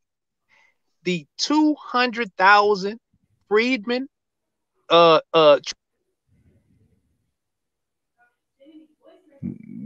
cut out again, Josh. But in addition to what Ali was saying, right, that not only do they have sense enough to use the name, right, the power in the history of freedmen is that when you talk about the freedmen, this is telling you everything that your like the policies that you read were specific. So when you want to go and undo specific policies, you got to be as specific as those original policies were that fucked you up in the first place, right? And so without the freedman identifier, you're going to be missing the mark. You're going to be hitting around it, but you're never going to be really getting at it. You never being on target with it. You understand? So you're saying, okay, you're identifying certain circumstances like slavery. You want to connect yourself to the circumstances, and you want to connect yourself to the atrocities, and all those are good moves. But the best move is in the pursuit of specificity is to connect yourself to the people, to the identity that experienced all those other things. And that's what Freedmen does. That's how your enemy identified you. That's how your friends, your allies identified you, right? And that's how we identified ourselves. And it was a powerful thing. And Byron Allen had to go all the way back into Freedmen policy to help him in today. He had to go back over 100 years, right, to a policy produced by the first freedmen. You understand? The first freedman. He had to go all the way back to that, and that created his strongest army. He still, it went the way it went or whatnot. You can't really call that a win or a loss. I mean, I guess it's a win-win for him, right? They have that term in business, a win-win, right? But ultimately, it kind of chipped away at the Civil Rights Act itself. But what it did was it produced the strongest argument, and it built him the biggest hopes, and to be successful. He had to go all the way back there. Let me say this too. It opened us up to look at those Reconstruction amendments. That's right. It did. Yes, it did. And it was a really good moment because it told us, me and the brothers picked up on it immediately. It said, this is what we have to do to solve our problems. We have to go back to the most successful, people, or the people who had gained the most success in the most difficult times. So in a time where people are being outright killed with reckless abandon, and you're still able to create what this book call it, havens in hell, those are the people who are best at it. And so we want to go to the best references. The best reference for civil rights justice work is the Freedmen references. You got to go into them Freedmen archives. And that's how you get yourself schooled up and get yourself squared away on what you need to be doing today. Because these are the fulfillments of the freedmen that everyone's trying to do, and they don't even know it. And you won't even honor them. You won't even honor them. You want to call yourself everything but a freedman. You don't. You want to call yourself the institution's name. You want to call yourself every negative word in the book, but you don't want to call yourself the hero's name, which is the freedman. That's right. You understand? Prince Rivers was a freedman. Right. You know what I'm saying? Hiram Revels was a freedman. You understand? Freedman. Robert Smalls was a freedman. You understand? That man right there. Come on. These men look at these brothers. Look at those men were freedmen. Frederick Douglass. I'm trying to get y'all to see him. Frederick Douglass is the godfather of the freedmen.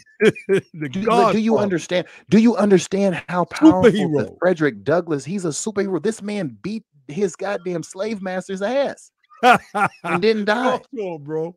You understand? What man can do that? He whooped his slave master. You understand? Then when they went to head to leave, you know, with all of Harriet Tubman's success and all of John Brown's success, what person binds them two people together? Frederick Douglass, the king of the freedmen. He is the emperor of the freedmen. You understand? You have to get into Frederick Douglass. People talk about Marcus Garvey, and we did a program on Marcus Garvey and how he was ultimately the messiah of Drift. You understand? Because that wasn't what Frederick Douglass was trying to accomplish in America for the freedmen. You understand? Frederick Douglass was opposed the colonization of the freedmen people in Africa. That's right. That was against Frederick Douglass' philosophy. That's right. So how you got somebody come a couple of decades after Frederick Douglass talking about let's go back to Africa? That's mission drift. You have fallen off the freedman path. You've deviated greatly and dangerously. And we must understand that, because now we don't even know that. And we look at these people as the foundation layers for what we need to be doing to achieve justice in America. You see how nefarious this all has been? The people who really laid the foundation, like Frederick Douglass and Prince Rivers and Hiram, you don't even talk about them. All these Afrocentric, Pan-African scholars and influencers and shit, they don't tell you about Prince Rivers. Prince Rivers was a goddamn mayor and a magistrate in South Carolina. Not one of them ever told you about Prince Rivers. No one has ever gone on and on and on like they. We had to get it. Hey, Logic. We had to get it from a man named Stephen Budiansky. Budiansky, some immigrant motherfucker had to come tell us this shit. You know what's crazy, bro? The history of our people being involved in politics and the political sphere of their day goes all the way back to colonial America, and that's the shame of it all, is that nobody teaches any of our people that, man. It's just kind of like you got to find this stuff out on your own. It's so unfortunate. There was a brother that I came across through researching, where he was a part of the Maryland legislative body in the 1600s. 1600s, man, like 1630 something or something like that. You know what I mean? And this is a brother who was of African ancestry. So it's just unfortunate that, you know, this particular information about our folks doesn't get taught the way that it should. I think what you should do, bro, is read that second piece where it's talking about a stringent act against vagrancy. I think you should read that. That's But hold on. But let me make this comment before you go do that, right? Because I wanted, in addition to what Ali just said, why they don't teach you about the freedmen history, because they don't want to teach you about jimmies and niggas who were so uppity and had the audacity to whoop their own slave master's ass, like Frederick Douglass, the Emperor of Freedmen. They don't want to teach you about Robert Smalls, who had the wits, the cunning, the ability, the audacity and the courage to revolt on a Confederate ship, killed all the Confederates. They can't teach you about a man and getting the jimmies riled up to kill their masters and take over Confederate ships. Then had the wits. He memorized all the hand signals that the Confederates was using, so he could safely use those signals to have safe passage across dangerous territory, enemy waters, made it to the Union side, delivered the boat to the Union officers, and the Union officers, they said, that's a bad man. We can't do no shit like that. Let's make him the captain. And they made Robert Smalls the captain of the ship. Robert Smalls fights in the war as the captain, whoops all kind of Confederate ass. He gets out of the army, right? And goes back, gets his money, and buys the same damn plantation he was born and raised on. They can't teach y'all about that. That's freedman power. That's freedman history. That is a goddamn a magician. He's a wizard. That man's a superhero. These were superheroes, family. Born as a slave, killed the slave masters, took the ship, came the captain of the ship, went back, waged war against the slave masters, killed them up, then went home and purchased the very land that he was enslaved on. Come on now, family. That's the story you got to know. Gotta know that. You gotta know it. So I'm gonna read these next pieces, and then because it's so much. I mean, I got so many notes. I can literally come on for the next several nights and still not have exhausted everything that I've jotted. No, hold on one more second. I don't mean to interrupt you. I know we running short on time, but somebody gonna come in this Freedmen chat and say, I'm going with Marcus Garvey. Well, get the hell on with him then. Marcus Garvey ain't never killed up no white folks in America and took no goddamn ships and liberated no motherfucking body. That's right. Marcus Garvey wasn't the first person. He wasn't in no military raids. He talked a lot of talk. And I'm not going to hold back on old Marcus Messiah Garvey, the Messiah of Messenger. I ain't going to hold back on him because I'm a freedman. You understand? And he ain't kill up nobody like Prince Rivers did. I mean, and like Prince Rivers fought in the Civil War. Marcus Garvey ain't fighting no goddamn Civil War. He ain't do what Robert Smalls did, kill up no slavers and liberate no people and buy up no slave lands. Marcus Garvey ain't do no shit like that. So you take your ass on with Marcus Garvey. I'm staying with Robert Smalls. I'm staying with Prince Rivers. I'm staying with Harriet Tubman and Frederick and Douglass. These men behind that's what me, you need to do. Rebels, Hiram Frederick Rebels. Douglass. That's what you need to do. Go on with him. You get on that boat. You get on the Black Star Line. Okay. Act 2. A stringent act against vagrancy on the part of the freedmen of African descent. It's that freedmen language. A law requiring each Negro in each district to have a recorded domicile, which it shall be unlawful for him to leave without due notice given to some appointed magistrate. If you grew up in New York City, in the housing projects like I did, they created these laws. You could be just come outside, chill in front of the building that you live in, and you would get a ticket for trespassing. Like, we lived this stuff in our time, family. From then to now, they found a way to make this stuff legislation, to make it law, let me say. Or without 12 months' notice of the fact and the place to which he intends to move, or some other restriction as to the method of his movement. It's like, damn, that's like being on parole, from slavery to parole. Also requiring him to show that he is in the lawful employ of some white man. Damn. For the violation of such restrictions as these, or such other restrictions as may be deemed expedient, let the vagrant Negro be taken up and put to hard labor upon public works and chain gangs, such as the repairing and building high roads and the paving and cleaning of streets. They do that today. In New York, I did that. They call it community service. They call this community service. They found a way to take all of these Confederate proposals and make them law some way. This is why we have to become politicians. This is why we have to become the power. It says for not less than 60 days at one time, and then be returned to his locality. Yeah, come do some slave labor for us for 60 days. We'll find a way to rotate you Negroes out 60 days at a time, basically. The object of this law would be to give fixedness. I don't think I even heard that word before. Fixedness to this population, and to prevent their eternal wanderings and floating about the state from one point to another. Lazy, lawless, thieving, and vanguardizing. Third, an act to enforce the fulfillment of contracts between the employer and the employee of freedmen, an act by which the Negro will be held both as a vagrant and a criminal should he leave the service of his employer until the term of the contract is fulfilled, by which he may be seized and put to hard labor, i.e. slavery, for vagrancy. And two, also be made to pay the planter the value of his wages for the time of his contract yet not yet expired. They did this during the times when our people were indentured servants. After a while, this was some of the tactics that these plantation owners, the bourgeoisie would start to employ on our people. It says the law should be as stringent as words can make it to force the Negro to work, and as penal as humanity would permit. Act 4, an act to regulate discipline.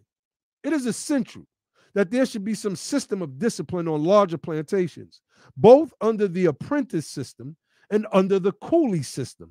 Some corporal punishment as found necessary on the part of the employer. Imagine going to work and your employer could whip you for being late today. Like, you're late, go in there and strip plumb naked, and hold on to that pole so I can whip you 30 lashes. This is what they were doing back in the days, family. This is what they wanted, and this is what they were trying to do. It says, it strikes me that considering the prejudice prevalent against whipping, the Negro should be put on the footing of an enlisted soldier, that only such a punishment as is customary in the army towards white men should be allowed towards the Negro by the employer, that the employer should have the same power given to him as is given by the Articles of War to the commander of a garrison exclusive of the court-martial. These powers it would be safe to give, and some, underlined, must be given. Now, I'm not going to read the rest of these. Y'all hear how crazy these laws are, but I want to just get to this part, and then I'm going to let the brothers come in. We have somebody that wants to challenge the name of Freedmen as well. So, you know, we'll entertain this person for a few minutes, but we're going to get through some things first. So the man that we gave props to, Albert Ames, he wrote a letter. And this time he was the general commanding of the commanding military district in Western South Carolina. I'm trying to read because it's like in shorthand, so I don't know if I'm saying it correctly. BVT, Major General Commanding Military District, Western South Carolina. So let me skip to this part. He says, my reports are to the condition of the freed people contain all my reports as to the condition. I'm kind of hyped, y'all, so excuse me. I'm jumbling my words up a little bit. My reports as to the condition of the freed people contain all I would say in the subject. The outrages upon them, which have been reported, speak more effectually than anything else possibly can. As with my soldiers who have been killed and wounded, no effort is made by citizens to protect the freedmen or punish those who trespass upon his rights or assist us in punishing them. The condition of the freedman is simply this: so long as he is subordinate after the manner of a slave and not a freedman. So this language is important, and does as well as he is safe from violence. But when he attempts to depart from his old discipline and assert a single privilege, he meets opposition, and in localities is punished with death. This results from the fact that many, especially the ignorant, can see in the Negro only the slave. It is my opinion that the time has not yet arrived when the northern man can live in the western parts of this state in security should the troops be withdrawn. And remember, those troops were withdrawn in 1877 after the compromise between, who was that, Tilden and Hayes, I believe it was. Even though, yes, Hayes. U.S. forces are here, it will be seen by the action of the people of Edgefield that a northern man cannot live there. From various sources, I have gathered facts which force me to the conclusion that my command is the most turbulent and disloyal of any east of the Mississippi River. One of the things that this book highlights is that they were calling for the suspension of the writ of habeas corpus because these criminals in the South, the Ku Klux, the White League, etc., who made a pact with hell and a covenant with death. Look that term up because this is the exact pact that they made to oppress our people. The writ of these people, like General Ames, wanted the writ of habeas corpus suspended. Those of us who came up in the Moorish movement, for instance, started, most of us, in sovereign citizen, some form of Moorish sovereign citizenism. Facts. And one of the things that they railed against in sovereign citizenisms are direct progeny of the ideological thinking of the Southern Confederates. It's a fact. Habeas corpus. They railed against the suspension of habeas corpus. It was a part of their conspiracy theories. It was a part of the paperwork. I know I broke day reading this stuff, thinking I had stumbled across some new information. The whole time I was merely reading, accepting, and indoctrinating myself with the anti-federalist doctrine that we find at the beginning of this nation, who didn't want the federal government to have power because they wanted full control in these states. Period. So, bros, did y'all want to speak to anything? I mean, like I said, there's so much stuff that we can get to.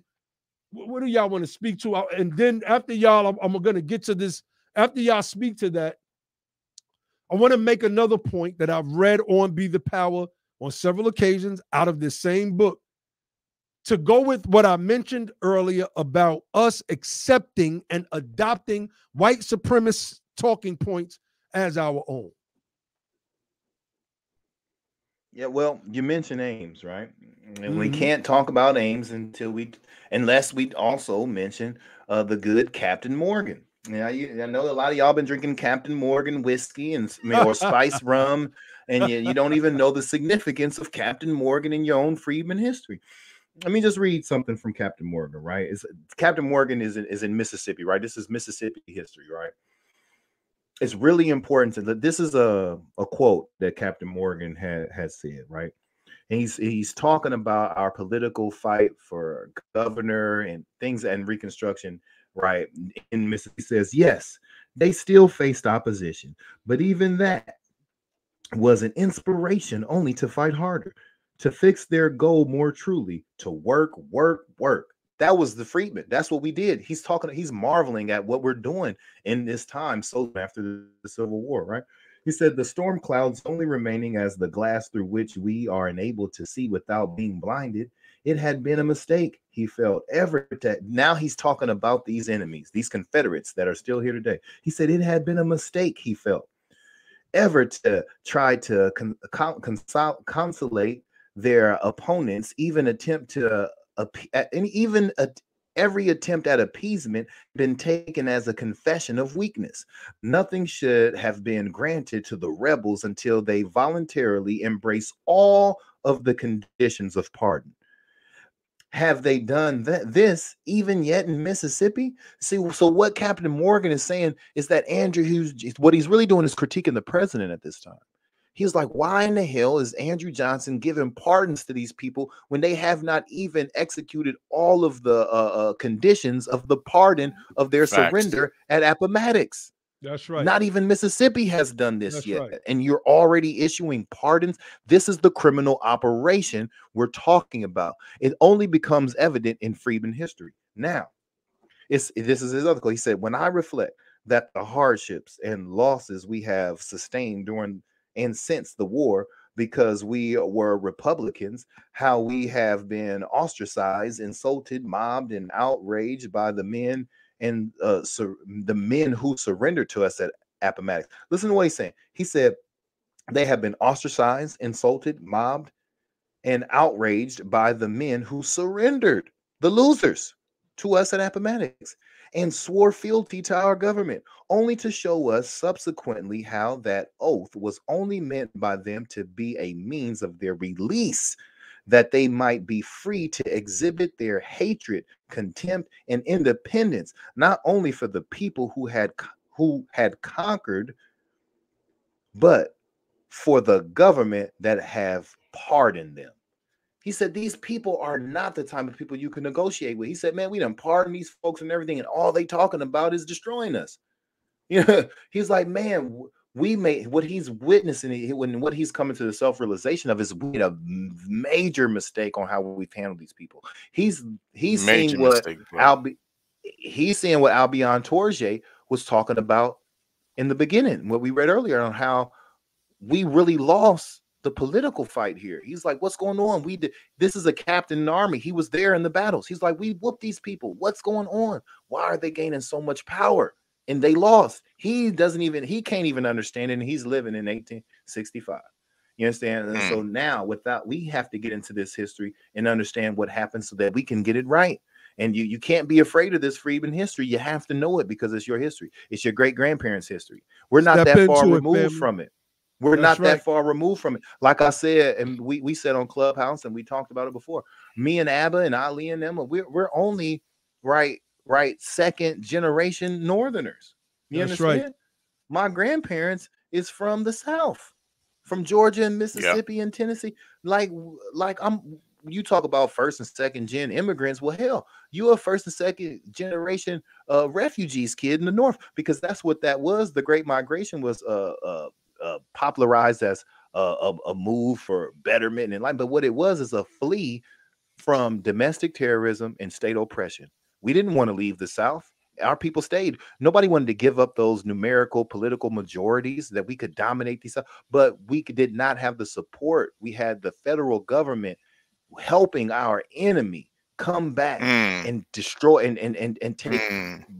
We went from, he helped the South deliver us from, we fought the war to end private bondage, but the federal government helped the states transform us from private bondage to public subjugation. You understand? Right. So now that and like it says in Dr. Darry's book, we ceased being the property of one individual white person and became the property of all white people everywhere. He didn't have to pay for your own. Just because you was under the black codes, you belonged to him. You had to listen to him. You had to do what he told you to, or he could just say anything and you'd be hung, lynched, killed, and jailed in prison. And the black codes are an unconstitutional thing, family. Don't you understand how powerful our reparations claim is when you understand that everything happened was unconstitutional?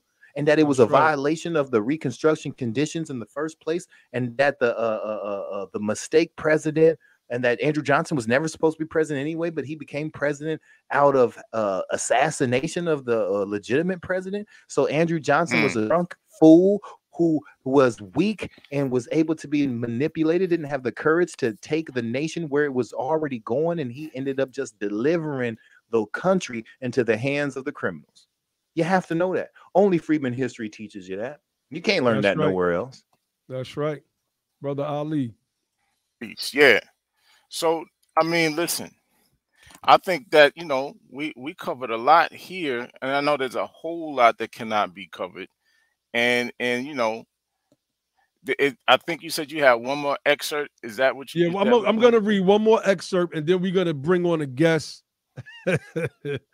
that wants to debate us on the term Freedmen. So let's get to the I'm going to get to the excerpt. This is in chapter 5. Man, let's bring them on quickly if we can. They're pressed for time. We want us to get to work. This is page 35. So we're gonna read from several pieces in, let me see. from chapter 5, right? I thought the South wanted it to end there. So let me see. Okay. From every white Southerner he talked to, the journalist, he's talking about Dennett, heard the same opinion.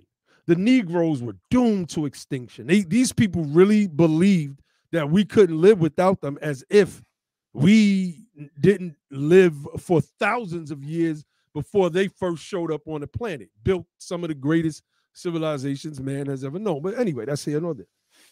Planters and yeomen, secessionists and unionists, wealthy and poor, all agreed on that much. The white loungers, and we're still here today, family. We are still here. The white loungers in every city hotel, Dennett noted, the loiterers at the depot, the idlers who gathered at every country store or tavern, chewed their tobacco, struck a leisurely pose, sipped their apple brandy, peered out at the muddy road, and declared that the Negro was lazy, indolent, ill-adapted for freedom, sure to die out. You know, he writes that article facetiously, like, well, I mean, that portion of that chapter facetiously. These people were the ones that was hanging out on the corners doing nothing, calling the Negroes lazy, indolent, ill-adapted for freedom and sure to die out. Now today, they feel like they are the ones that are about to die out. It's so funny how things work in this country. In his weekly letters to the nation, Dennett nearly always refrained, this is page 35, y'all, always refrained from offering comments or opinions. But this contradiction irked him.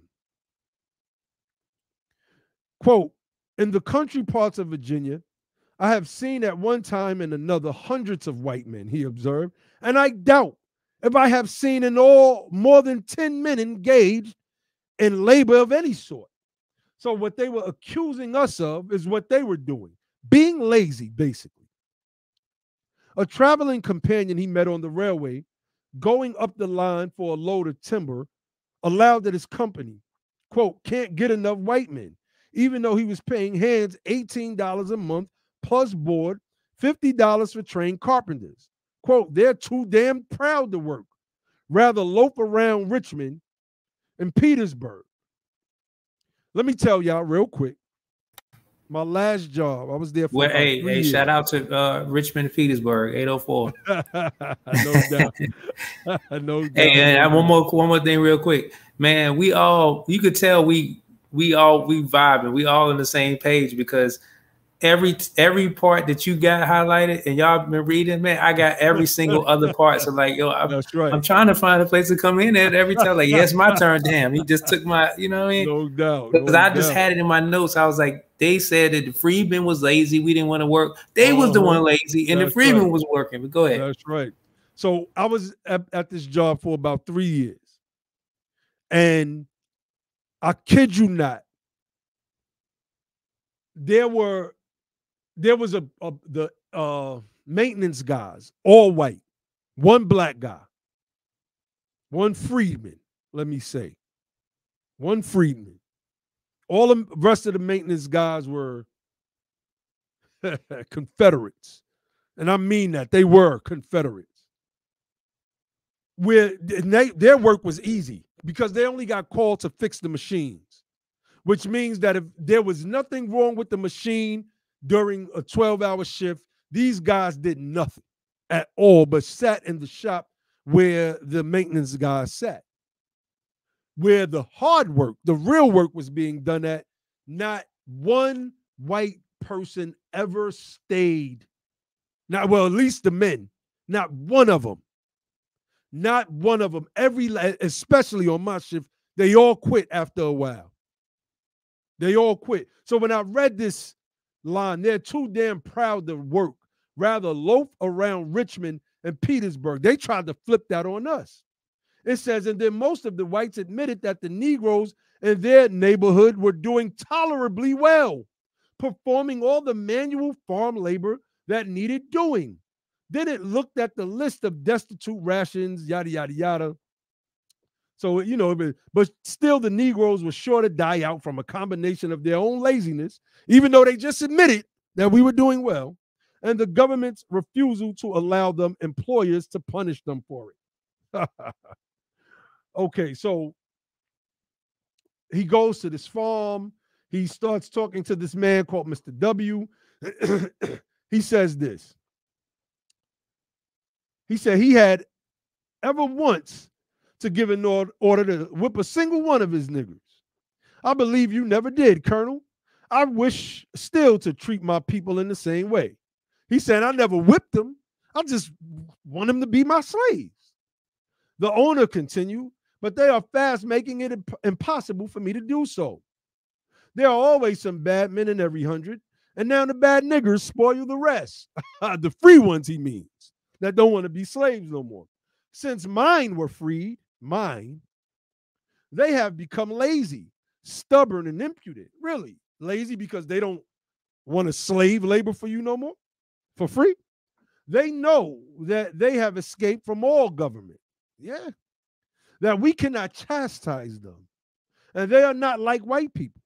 I begin to believe they are without gratitude. Oh, they should have had gratuity for being enslaved to this kind, honorable Southern man, I guess.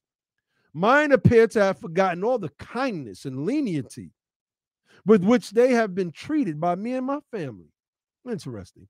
He went on some time in this vein, complaining with a special bitterness that, quote, the government has taken away all the coercive power from us. A Negro does what he likes, and I cannot inflict adequate punishment. This is one of the reasons why they were always anti-federalists, and it had to do with slavery. But after the passage of the 13th Amendment, it kicked up 10 times more than what was going on with the Jeffersonians, etc. It continues. How much does he pay his people? The colonel was asked. Listen to what this man says, y'all. And I want y'all to think about reparations. Shout out Sister Shanna Kim for becoming a new member. And shout out to all members of Be the Power. Make sure y'all hit that like button. Support the platform. Cash App, $ Be the Power. You can use the super chat. We have links to our PayPal in the description. Also, you can support via our 501c3, the United Sons and Daughters of Freedmen, at usadof.org. It says, he was asked, how much does he pay the people? The colonel was asked. Listen to this, family. No money wages. If you give money to a nigger, I got to do my Josh, he goes and spends it for whiskey. And he said, and I have no intention of making the country any more unsafe to live in than it is at present. Besides, sir, and Mr. W will tell you the same, they are not worth it. A white man will do the work of 3 niggers, and 1 slave did more than 3 of these freedmen. Well, of course they did. Of course. They were forced to do that. But I want to highlight this point. How much does he pay people? The colonel was asked. No money wages. If you give money to a nigger, he goes and spends it for whiskey, and I have no intention for making the country any more safe to live in than it is at present. Now, who made the country unsafe? The white folks did, and that's a fact. And this book highlights that. That's number 1. Number 2, a trope yes, that if black people get reparations, we're going to buy Cadillacs, Jordans, 22-inch rims, and endless supplies of Air Jordans and hair weaves, gold chains and hair weaves and all types of frivolous things that black people. This is the origin story of those tropes. This is the origin story of those tropes. Origin story. Yes. Origin story of and coming from the memoirs. The memoirs of white supremacy. Yeah. These are the memoirs of white supremacy. The memoirs. So Naheem. What's up? I know you going in. No, I feel you. What's up? Y'all ready? Yeah, man. Okay, let's bring our guest on. Oh man. He says he doesn't want to debate. He simply wants to educate us. Well, I mean, it's funny because when we were going back and forth, he said he wanted that he was willing to debate, but okay, so he wants to show us that he's a master teacher. So let's let him master teacher. You're on. You're on. Welcome right, to Be the Power. God, y'all got my wife about to kill me. No, we don't. But you know, we have to do our show, brother. But go ahead. Speech. This is all I wanted to bring to your attention. I wanted to ask you guys, who gave the pass for slavery as you guys are speaking? Now Excuse me. I'm sorry. Ask the question again. I don't understand it. Who is the one who legislated slavery? What do you mean by that? Hold on. Clear with your question. Slavery. Can I say this? Slavery. 1 second, Brother Joshua Hinton, right? You said you was going to come on and educate. I'm a bay. Whatever, right? You said you were going to educate. Don't come on, give your education. Show your knowledge and your understanding. Don't start asking a bunch of questions. If you're going to try to teach, start teaching. Don't ask no questions. Start teaching. All right, unmute yourself, Joshua Hinton. Right. The whatever, we don't have to talk to each other like that because I'm moving everywhere. I gotta be in the territory of Delaware for the people in Delaware, and I provided everything for the people there. So all I demand, brother, are you gonna start to provide the education that we need on this subject? Yes, but if I'm telling you my name and for a man to say whatever, that's not respect. Because it's irrelevant if you have a bay on your name or not. That's not relevant, brother. If you're calling my name, it's relevant, right? Well, if we would have called Joshua, all I did was call your name, how it presents itself on the screen. If you wanted me to call you bay, you should have put it on the screen. That's right. Now come on and stop wasting time. So all I did was inform you I was a bay. Okay, that's all. I'm not trying to be. Y'all guys are being real confused, and I'm not trying to be. I was trying to ask you something because you're reading the memoirs, and I'm trying to explain where it came from. First of all, the Black Christian codes of 724. Are we familiar about the Black Christian codes of 724? What does that have to do with this topic tonight? This is what legislated slavery. Are we aware? So wait a minute. Hold on. Let me. 724. Yes. Hold on. Yes. The year 724, not 17. 1724. Oh, 1724. Everybody can Google it. Okay. Go ahead, brother. Okay, this is what legislated slavery. This was about nations in a trade, right? Now, all I said to the brother, I didn't say that our people weren't freemen. They were freemen, but I'm telling you, they were only freemen. You gonna pull it up, Ali? Pull it up, Ali. We gonna pull it up on screen because I see it. Hopefully he ain't deleted, man. I hope you ain't deleted, brother. I hope you ain't a dishonest broker. Oh no, I'm gonna explain what I said. I didn't say they weren't freemen because I knew. I said they freedmen. Natural. Freedmen. The last we're talking about freedmen with a D. Right. So the last name Freedmen, I was saying that they were never freedmen before colonization. That's all I stated. How is that relevant? I just want to. Nobody's talking about nobody's last name. I don't understand how this is germane to anything. That's right. That's what I'm saying. But how is what you're saying relevant? We had. So if that's not what it's about, then me and you were having a misunderstanding. No, that's all I was telling you. That wasn't. Listen, Ali. Hold on. I'm trying to get to it right now. I'm trying to get to it, bro. I'm trying to get to it because let me somebody please frame this because I'm going to tell you what happened. Right? He says he said that we. Go ahead. He said we're not freedmen. This is what he says. Meaning our last name. And I told you that, and I told you that no one was talking about anybody's last name. That's what I said. You stated that in the chat. Hold on, because we were talking about this in the chat, and all I stated was like, hey, I know that we were freedmen, and when it came to the colonization, freedmen, but we were also stop. What colonization? Colonization in America stopped in 1776. That's right. It stopped in 1776. Are you familiar with the Revolutionary War? Yes, I'm familiar with the Revolutionary War. What was that war about? The Revolutionary War? It was about the Revolutionary War was about control of the trade on their part, not our part. All right, so it's on the screen. Go ahead, he posted this was about, let me show you this that's with. He posted something about France took the United States to court using the treaties Morocco made with the United States. Who thinks this is of importance needs to study. We're using the Constitution while others are using our treaty, right? 1952 this is a fact. Case concerning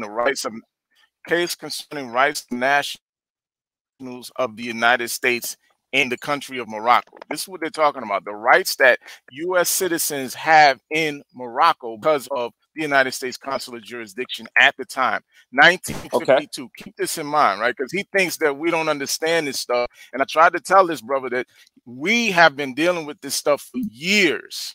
For years. I told him, you don't know we come out the Moorish movement. When brother Sharif, come on, man. So anyway, I said it's not something that France can do nowadays. And why was it that in 1952 France was able to use the Moroccan-American Treaty from the 17 or 1800s in the first place? That's the question that you should be asking, especially since you all think that your leader at the time that the Prophet was around was somebody called a sultan in Morocco. That's a problem. See, you don't even nobody really said understand. That. He never. You don't even really understand why France. Hold on, let me finish what I'm saying. You said France was. He says the leader, our leader in Morocco. The title of our leader in Morocco is Sultan. That's what he said. That's the title of the ruler in Morocco. And I'm saying to you, you don't understand why France in 1952 was able to even use a Moroccan-American treaty to try to take the United States to court in the first place. You know why? Because Morocco was under the jurisdiction of France. France was the ruling power of Morocco at the time until 1956. Right. So I said, this is not important to the plight of American freedmen descendants. Look at what he says. We are not freedmen. That is the names of the colonizers and not a matter of international court. This is what he said. What does that even mean? This is a bunch of nonsense. It's nonsense. It's ignorant babble. So it goes on and on and on, right? And then what he did was he posted the Jewish name Freedman, F-R-I-E-D-M-A-N. Right, so let me stop. Friedman, they pronounce it Freedman. So let me just share that real quick because we're gonna go into what that name means, and it has absolutely nothing to do with someone being emancipated. It's almost kind of how like Chief Top Clown was calling the Timucua Indians Tamiquas. They don't even know how to read, and they want to educate us about what the hell's going on. You mean Tamika and them from down the street? Tamika and from the next building over? All right, so let's do this real quick. Friedman, this is the name that he pulled up, which is a surname, right? And I tried to explain to him, we're not talking about Freedman in the sense of a Jewish surname. We're talking about the status that former slaves occupied once they were emancipated during the time of Reconstruction. He ignored that and he decided he was going to post the Jewish surname Freedman. So I said, this is what it is. The name Freedman, and someone else brought this up on Twitter about a week or so ago too. They brought this name up. I don't know if you remember that, Logic. The name Freedman is a proud symbol of ancient Jewish culture. Before the late Middle Ages, people were known only by a single name. However, as the population increased and travelers set out on their journeys, it became necessary for people to adopt a second name to identify themselves, etc., etc. So let's go down to the bottom. The Ashkenazic Jewish name Freedman is an ornamental name derived from the Yiddish word Frid, which means peace. Every source that you pull up about this Jewish name Freedman is going to tell you that it is rooted in the word peace. That's what that name stems from. Freedmen, as it pertains to those people who emancipated in the United States, has nothing to do with the Jewish word peace. It's not even spelled the same way. That's right. It's not even spelled the same way. So what all right, so let's I have to ask him. Hold on, real quick. If that was listen, if that was a Jewish man's name, if that was a Jewish man's name and our origin is it Freeman, then obviously they stapled the name on us. What are you talking about, bro? Hold on. Stop. What are you talking about, bro? What are you talking about? He just said that it is a Jewish name, right? No, he just showed. He didn't say that. He just showed you in the etymology that it's a Jewish name. It's not nothing he made up. Okay, but it's not our last name. Nobody's taking this on as a surname. It's not that. Hold on, let me make a point. Hold on. Let me make a point. No, they didn't. Joshua, hit and chill, bro. You're about to get a lesson. Hold on. Listen. Let me tell you this, Joshua. Listen, you don't know a lot, right? You don't know a lot. You're not cool right now.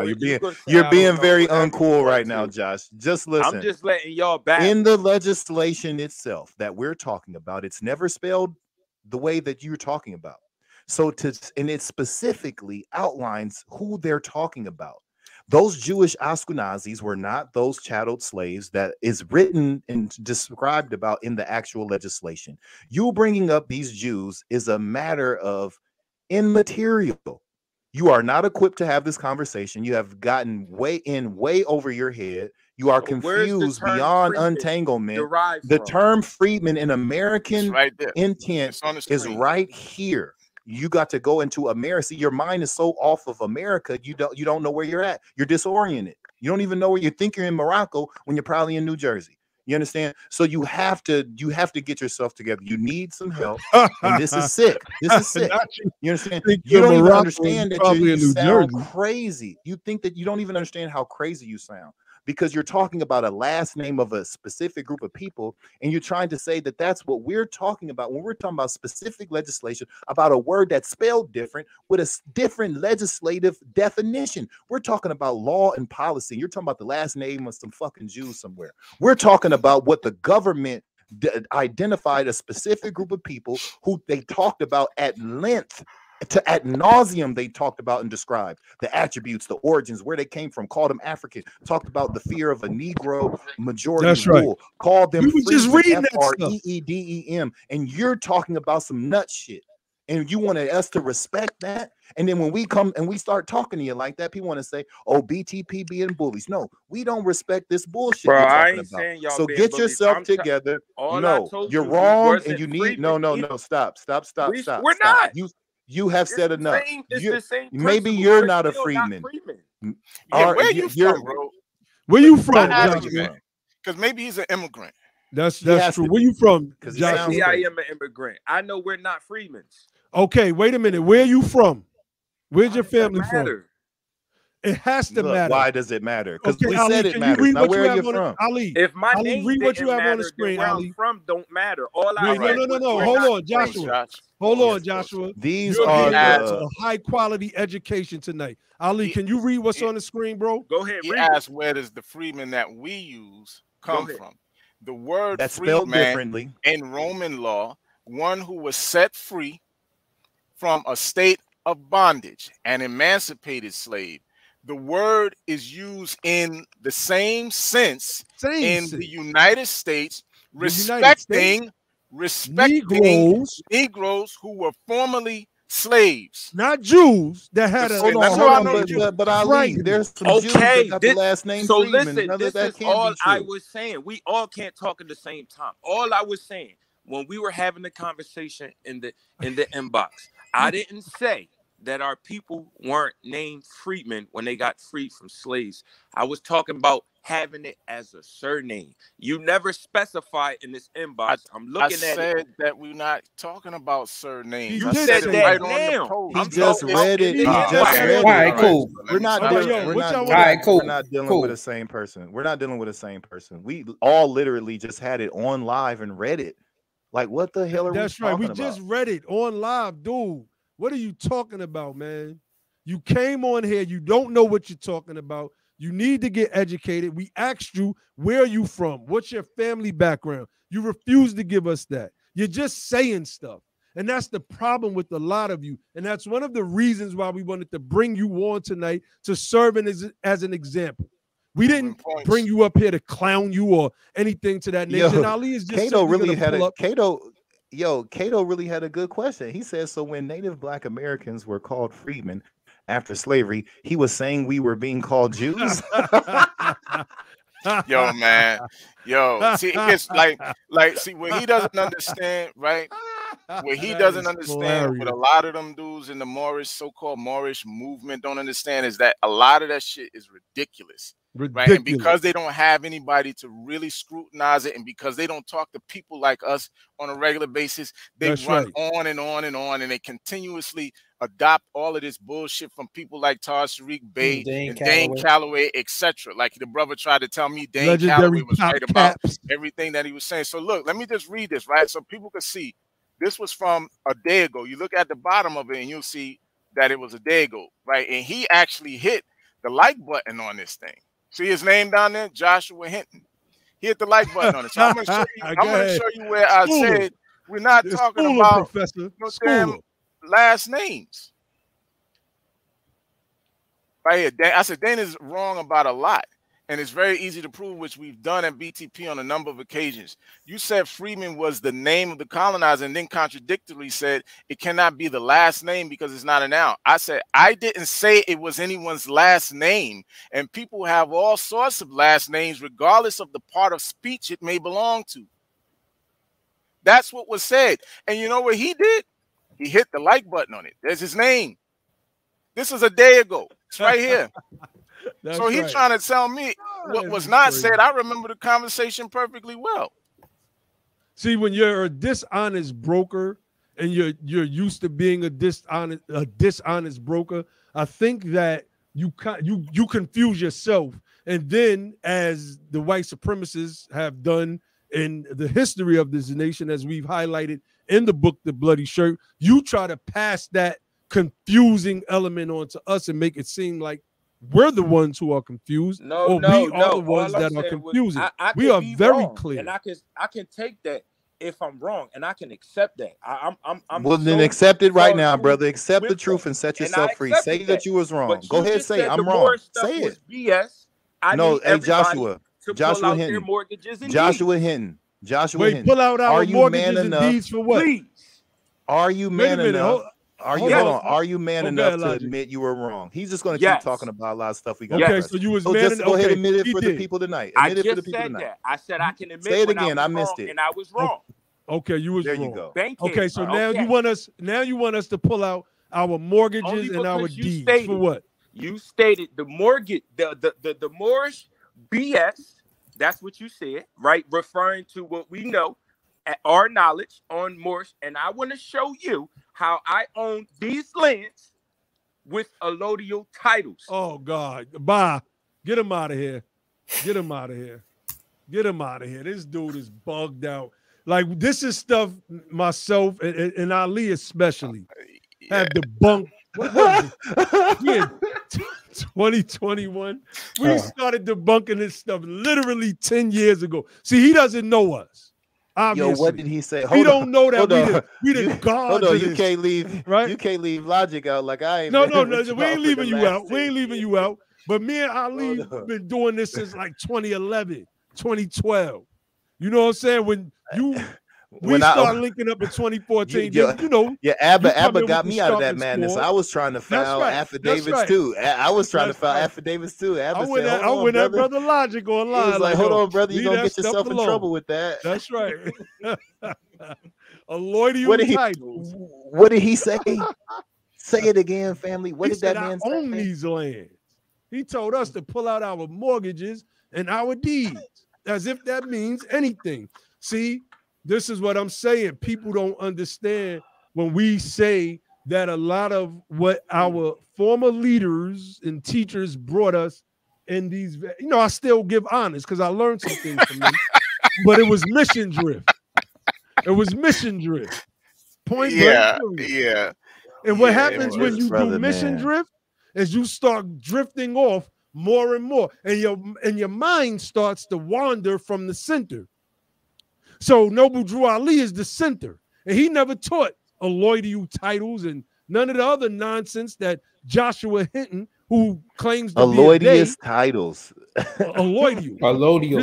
That's some I don't give a fuck what he was talking about. It's like feudals labels and stuff. Yo, I'm feeling my shame on a nigga who tried to run game on a nigga. Wow, with the hey, what? Yo, BTP like woo. Hey yo, we like to woo up in here. Stop playing with us, man. My man was come on, be the out, power fam. Half stepping. We gonna stop trying to come at the Freedmen. And let me tell you something. See, that's the reason why we like to be peaceful. You understand? But we're not harmless.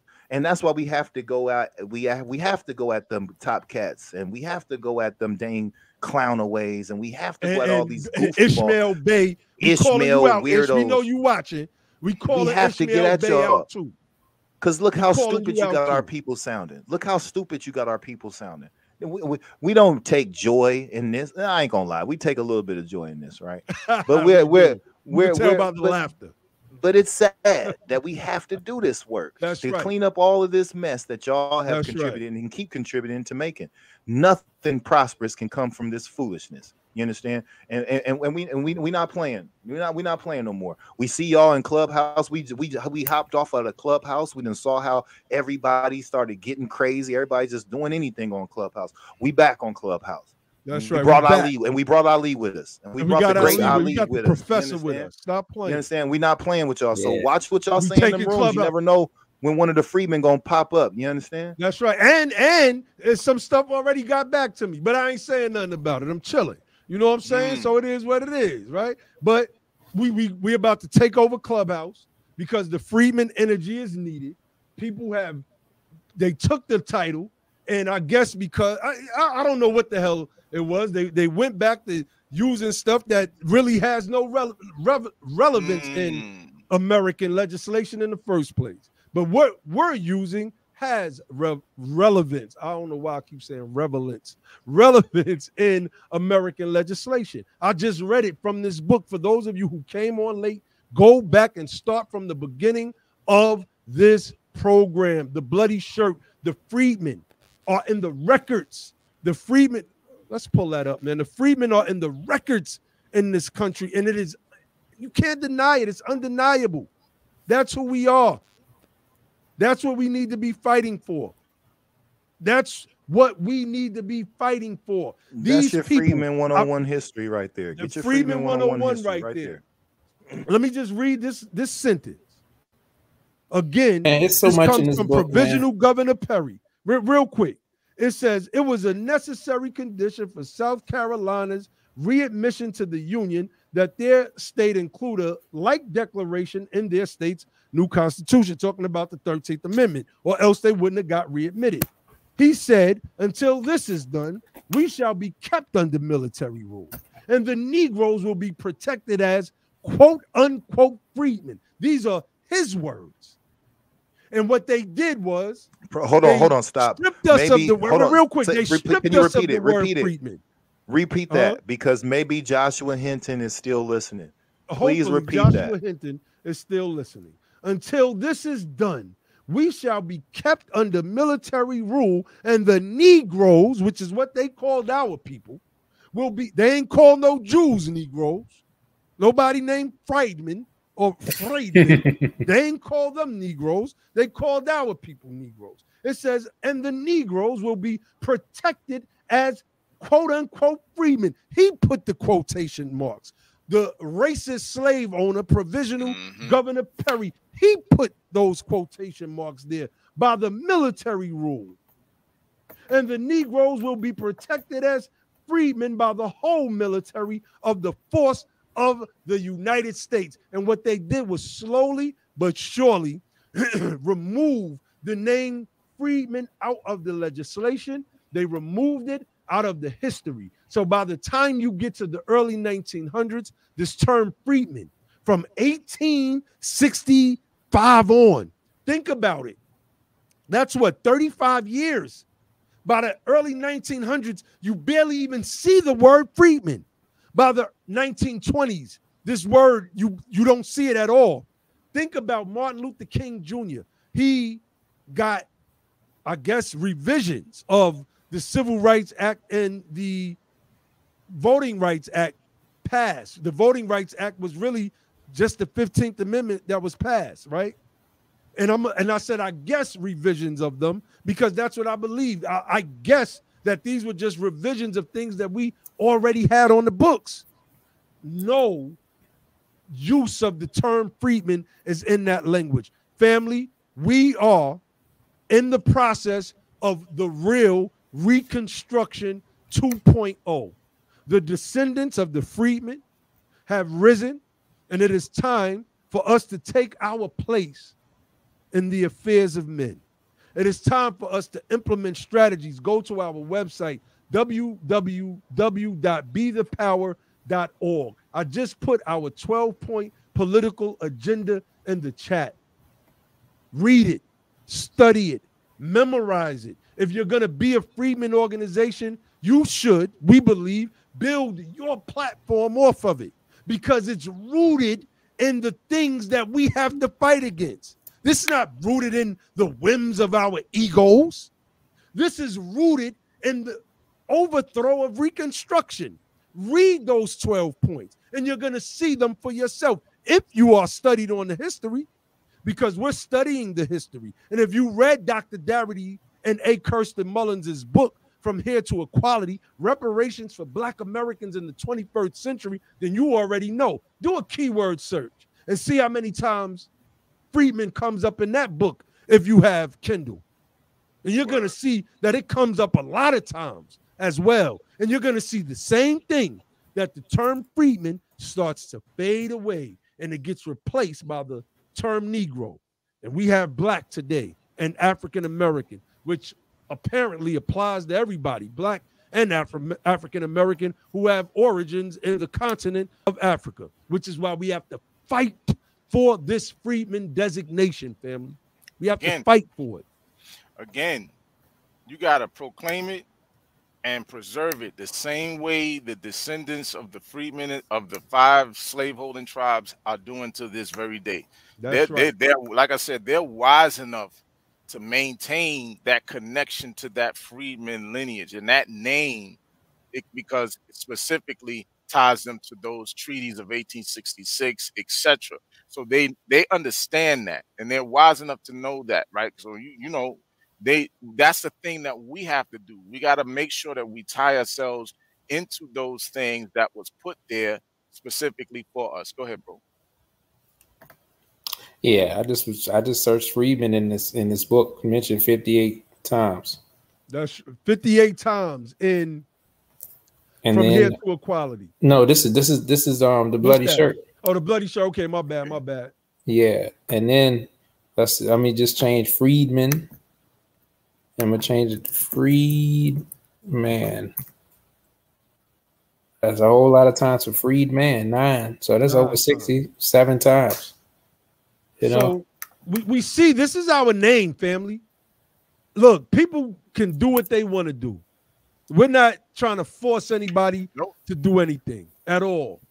But y'all already know what our beef is with certain individuals that want to use acronyms and hashtags, right?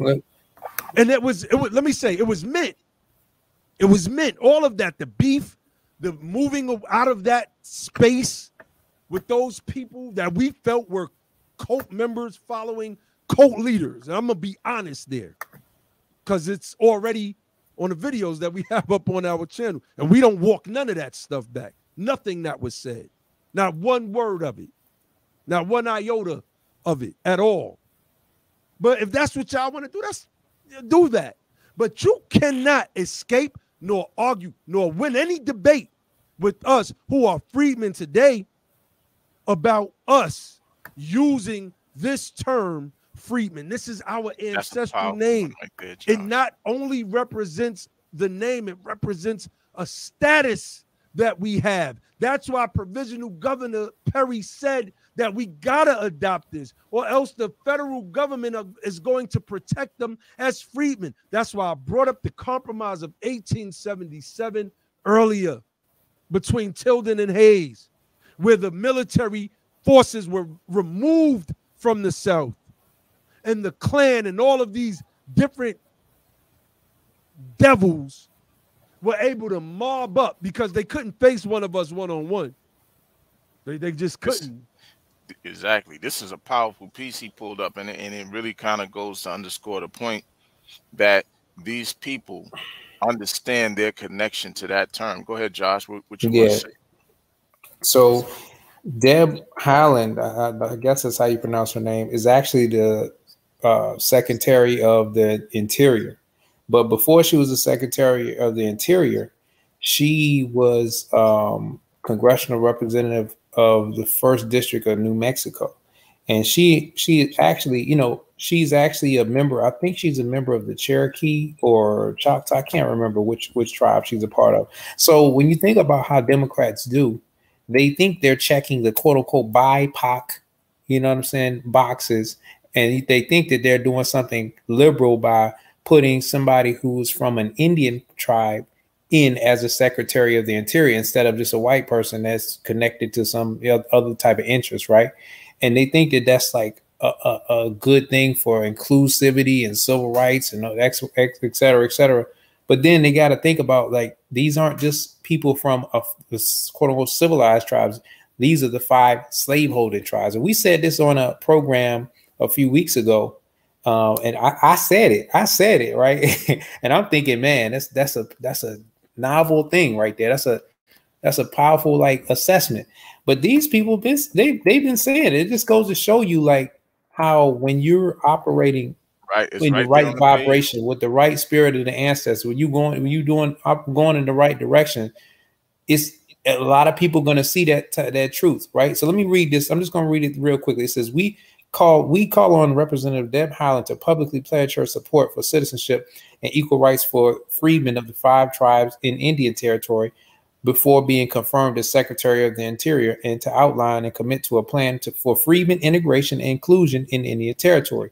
We demand accountability from Representative Deb Haaland of New Mexico's 1st Congressional District for her exclusion of the legislative protections for freedmen for the 5 slaveholding tribes of Oklahoma, while serving as New Mexico's 1st Congressional District's representative.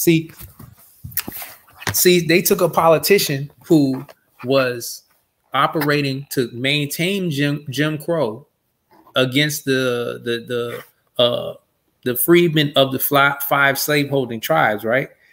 Who, imagine that. Imagine the person, like a Strom Thurmond type of person, or a Jim Crow segregationist getting elected to Secretary of the Interior, or, you know, that's crazy, right? But that's what happened to the freedmen of the slaveholding tribes, right? So it says, as freedmen of the 5 southeastern tribes, Cherokee, Choctaw, Chickasaw, Creek, and Seminole Nations, now located in Oklahoma, we have precarious relationships with our tribes of origin. Freedmen descend from those enslaved by tribal members in the 1700s and 1800s, as well as Native people who had been tribal members since before European contact, and free Black people who were tribal citizens and members at the time of Dawes enrollment in the late 1800s. With the treaties of 1866, all 5 of the southeastern tribes abolished slavery and promised their freedmen's citizenship and equal rights. However, in all of these tribes but the Cherokee Nation, and we got to add, that wasn't up until recently when they started including them, right? Freedmen are either denied tribal citizenship rights or deemed second-class citizens. In the Seminole Nation, Seminole freedmen are enrolled as partial and unequal tribal members and are counted when the Seminole Nation requests federal funding, but are excluded from any tribal housing, healthcare, or educational programs or funding on account of their race. A modern 3/5 compromise. Doesn't a lot of this sound familiar?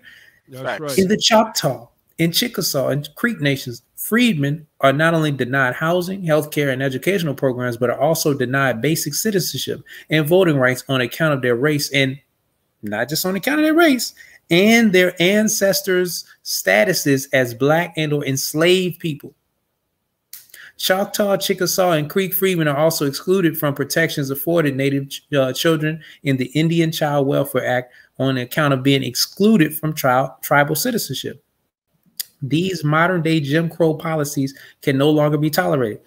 Look, So check this out. Let me just finish reading this paragraph. It says, we need a Secretary of the Interior who will enforce the five tribes treaty obligations to freedmen, who will investigate and end discriminatory Jim Crow policies in Indian territory. So let me say this. So the freedmen, who we just said Abraham Lincoln said you couldn't have won the war without us, right? We save a whole lot of people, right? We not only did we fight and save ourselves through whooping the Confederates in the Civil War, right? Because a lot of times they say, well, the Civil War, that was your reparations. Well, wait a minute. Half of y'all fought to keep us in slavery. Keep going, Josh. Half of y'all fought to keep us in slavery. The other half was getting whooped by the other half that wanted to keep us in slavery. It took us to come and die by. That's right. A third of the 200,000 pretty much died. 66,000 or something like that. 70-some thousand of the 200,000 died, in the Civil War. So not only did we save ourselves, not only did we save America, the nation, not only did we save the Cherokee and the Choctaw, Chickasaw Creek Seminole freedmen, we save a whole lot of white folks in the North.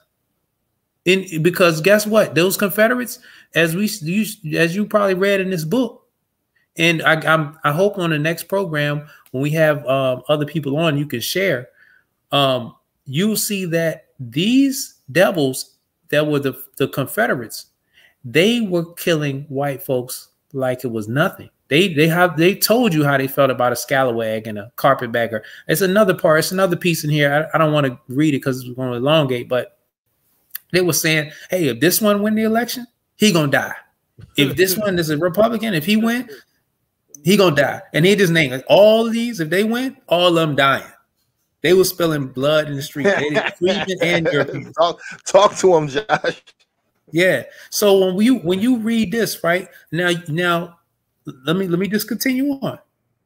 So it says, Representative Deb Haaland's past legislative actions indicates that she is not a strong supporter of protections for Black Native freedmen of the 5 tribes of Oklahoma.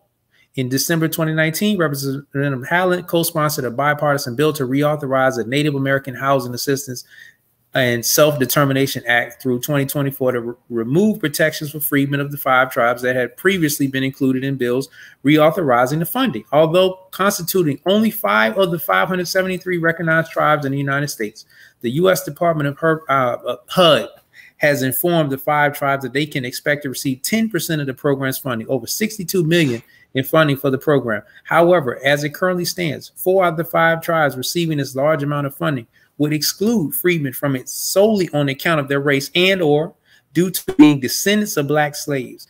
As freedmen, we believe that our tribes must follow their own treaties and basic human rights and civil rights principles in order to receive taxpayer funded resources. And now it's talking about how Biden actually did make her Secretary of the Interior.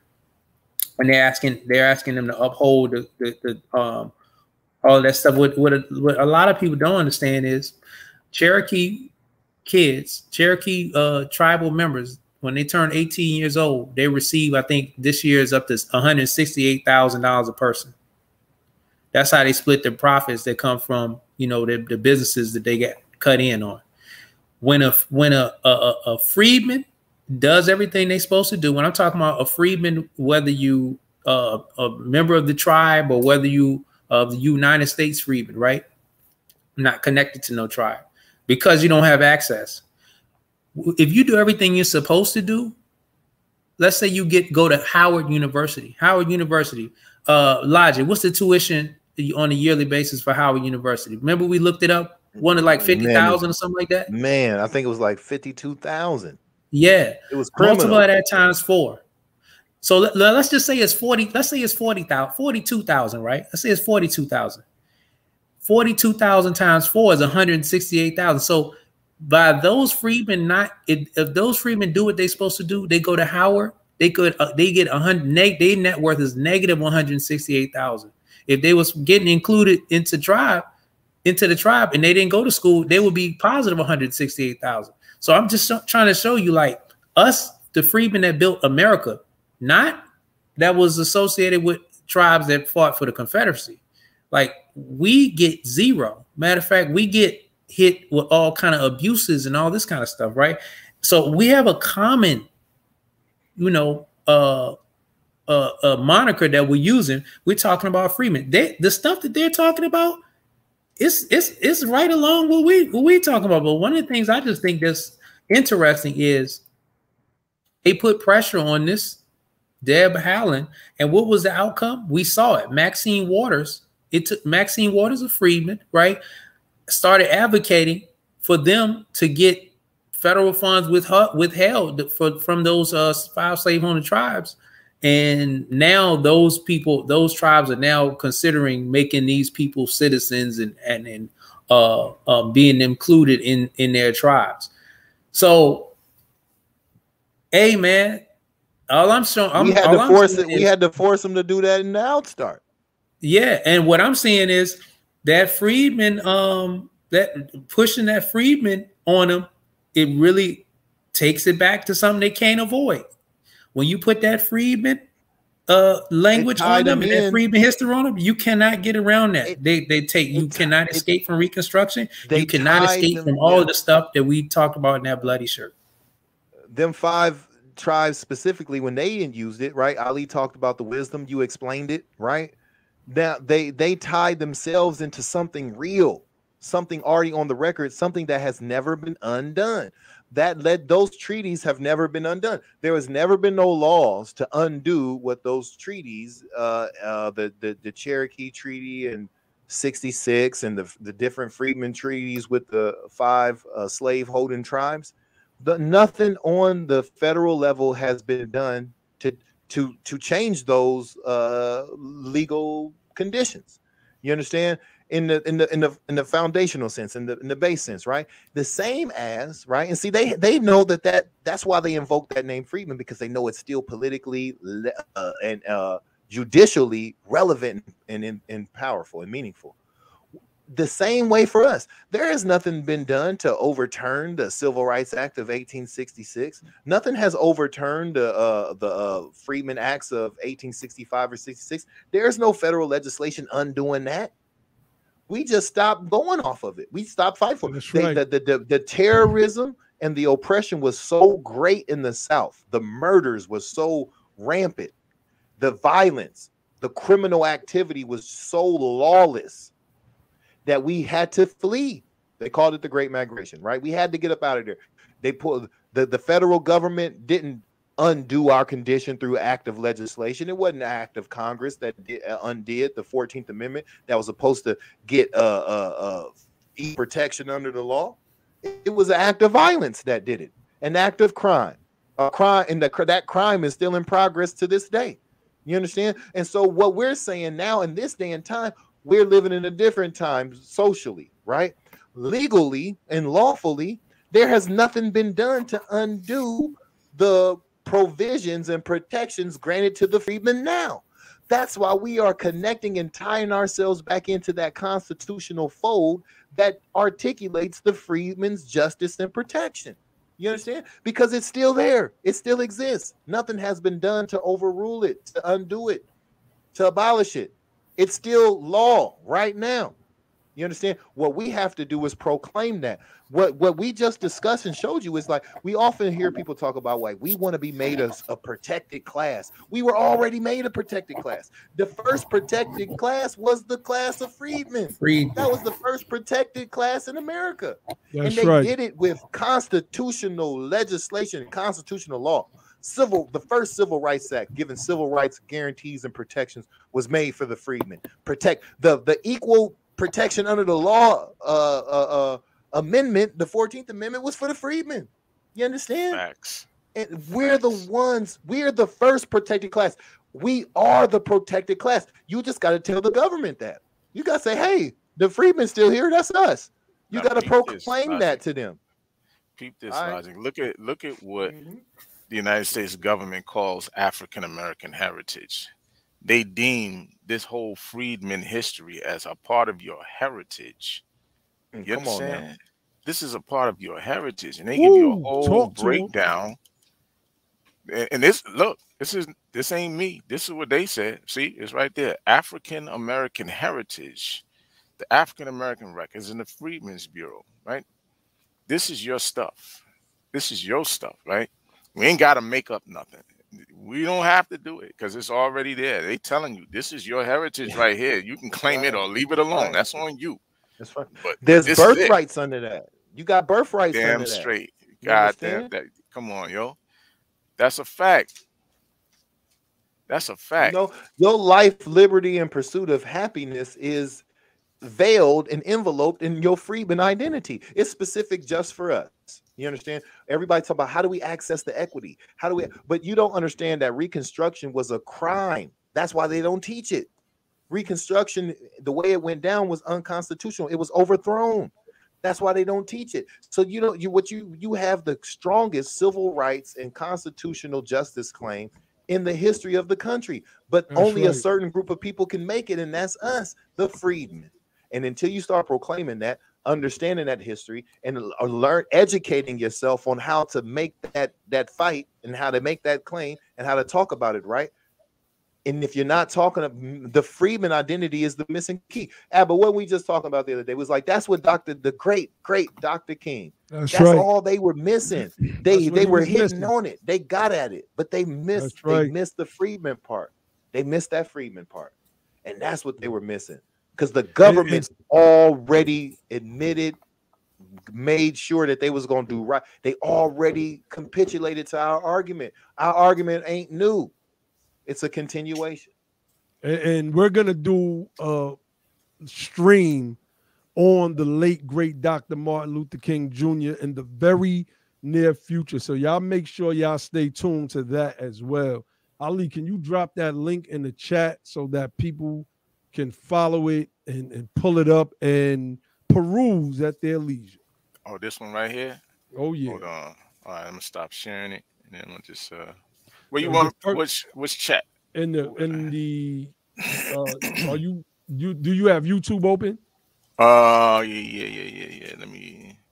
Will it show up as a chat? Maybe. I mean, as a link. Maybe. It will. Yeah, definitely. You are all right. Yeah. Okay. Yeah. There it is. I just threw it in there. Yeah, man. I mean, you know how the old saying go, take it or let it alone. That's on you. It's up to you, man. But you can run with some old contrived stuff if you want. But I'm not doing it. I'm telling you right now, I'm not doing it. Y'all, you know, whoever you grown, you do whatever you want. But I'm just saying, I am not doing it. Period. Don't count me out. Count me out. If you're serious about this thing, you would want to be as right as possible. If you're serious about it, you would just say, well, damn, whatever's right, whatever's getting me closer to victory, that's what I'm gonna roll with. Yeah, I don't care about personalities. I don't care about clicks. I don't care about none of that shit. What's the best equipment? What's the best evidence? And like, if you're really a reparationist and you're serious about this thing, that's how you'd be looking at it. So you'll be like, I don't care about none of that. Oh, this makes sense here. Oh shit. Well, I can't refute that. And you'll start moving like that, right? But that's why you got to understand. Ask yourself, do a self-inventory. Am I serious about reparations? Am I truly a reparationist? You understand? Then you'll know what you need to do. Nothing about what we said can be refuted in any way, in any real way. If you want to be victorious in this fight for reparations, repair, and our full birthrights and stake and freedman heritage, you have to roll with the freedman banner. It's the only thing that's proven to be successful in American politics. From our vantage point, anyway. And y'all see the muscle getting bigger. We flexing a little bit more. That muscle getting bigger. We flexing a little bit more. You know, the power. Man, look, man. I feel like we didn't even really get a chance to get into this book. No, you know? We didn't. We might come on tomorrow night, though. We might come on tomorrow night. I mean, look, I'm just reading this one clip right now. I was like, man, I wanted to get to this. I wanted to get to this. I mean, man. It's so much because it goes into read this last and everything. Yeah, so much. Oh, you want me to save it for tomorrow? All right, I can save it for tomorrow. Because I got a good one they could run with. Another one from Abraham Lincoln. There's so many. Abraham Lincoln told. Do y'all want? Ooh, boy. I got something I could bust your head with about Abe Lincoln. But go ahead. Because see, you was working at the library. Look, Abraham Lincoln wrote a letter to Andrew Johnson in 1863, and he said to him, "The colored population is the great available and yet unavailed of force for restoring the Union. For restoring the Union. The bare sight of 50,000 armed and drilled black soldiers on the banks of the Mississippi would end the rebellion at once." This is what Abraham Lincoln said. Just the sight of 50,000 armed black men looking crazy. He said, just seeing them going to have them, those Confederates so shook that they're going to stop as soon as they see these dudes. This is what Abraham Lincoln said. That's crazy. That's right. That is. Hey, Josh, unmute. Because I don't care how bad your hatred for us is. It's not going to be stronger than our fighting for freedom and retribution is on you. That's right. And they knew that. They knew that. So they knew it. That's why they tried to keep us out of power. Yeah. That was their goal. Yeah. Because we represented justice. We were the most docile. Mm-hmm. And we were the embodiment of justice. We were the instrument of justice. Peaceful, Brother Logic did a tweet earlier that said, in order to be peaceful, you have to be capable of exerting violence. Mm-hmm. Right? Great violence.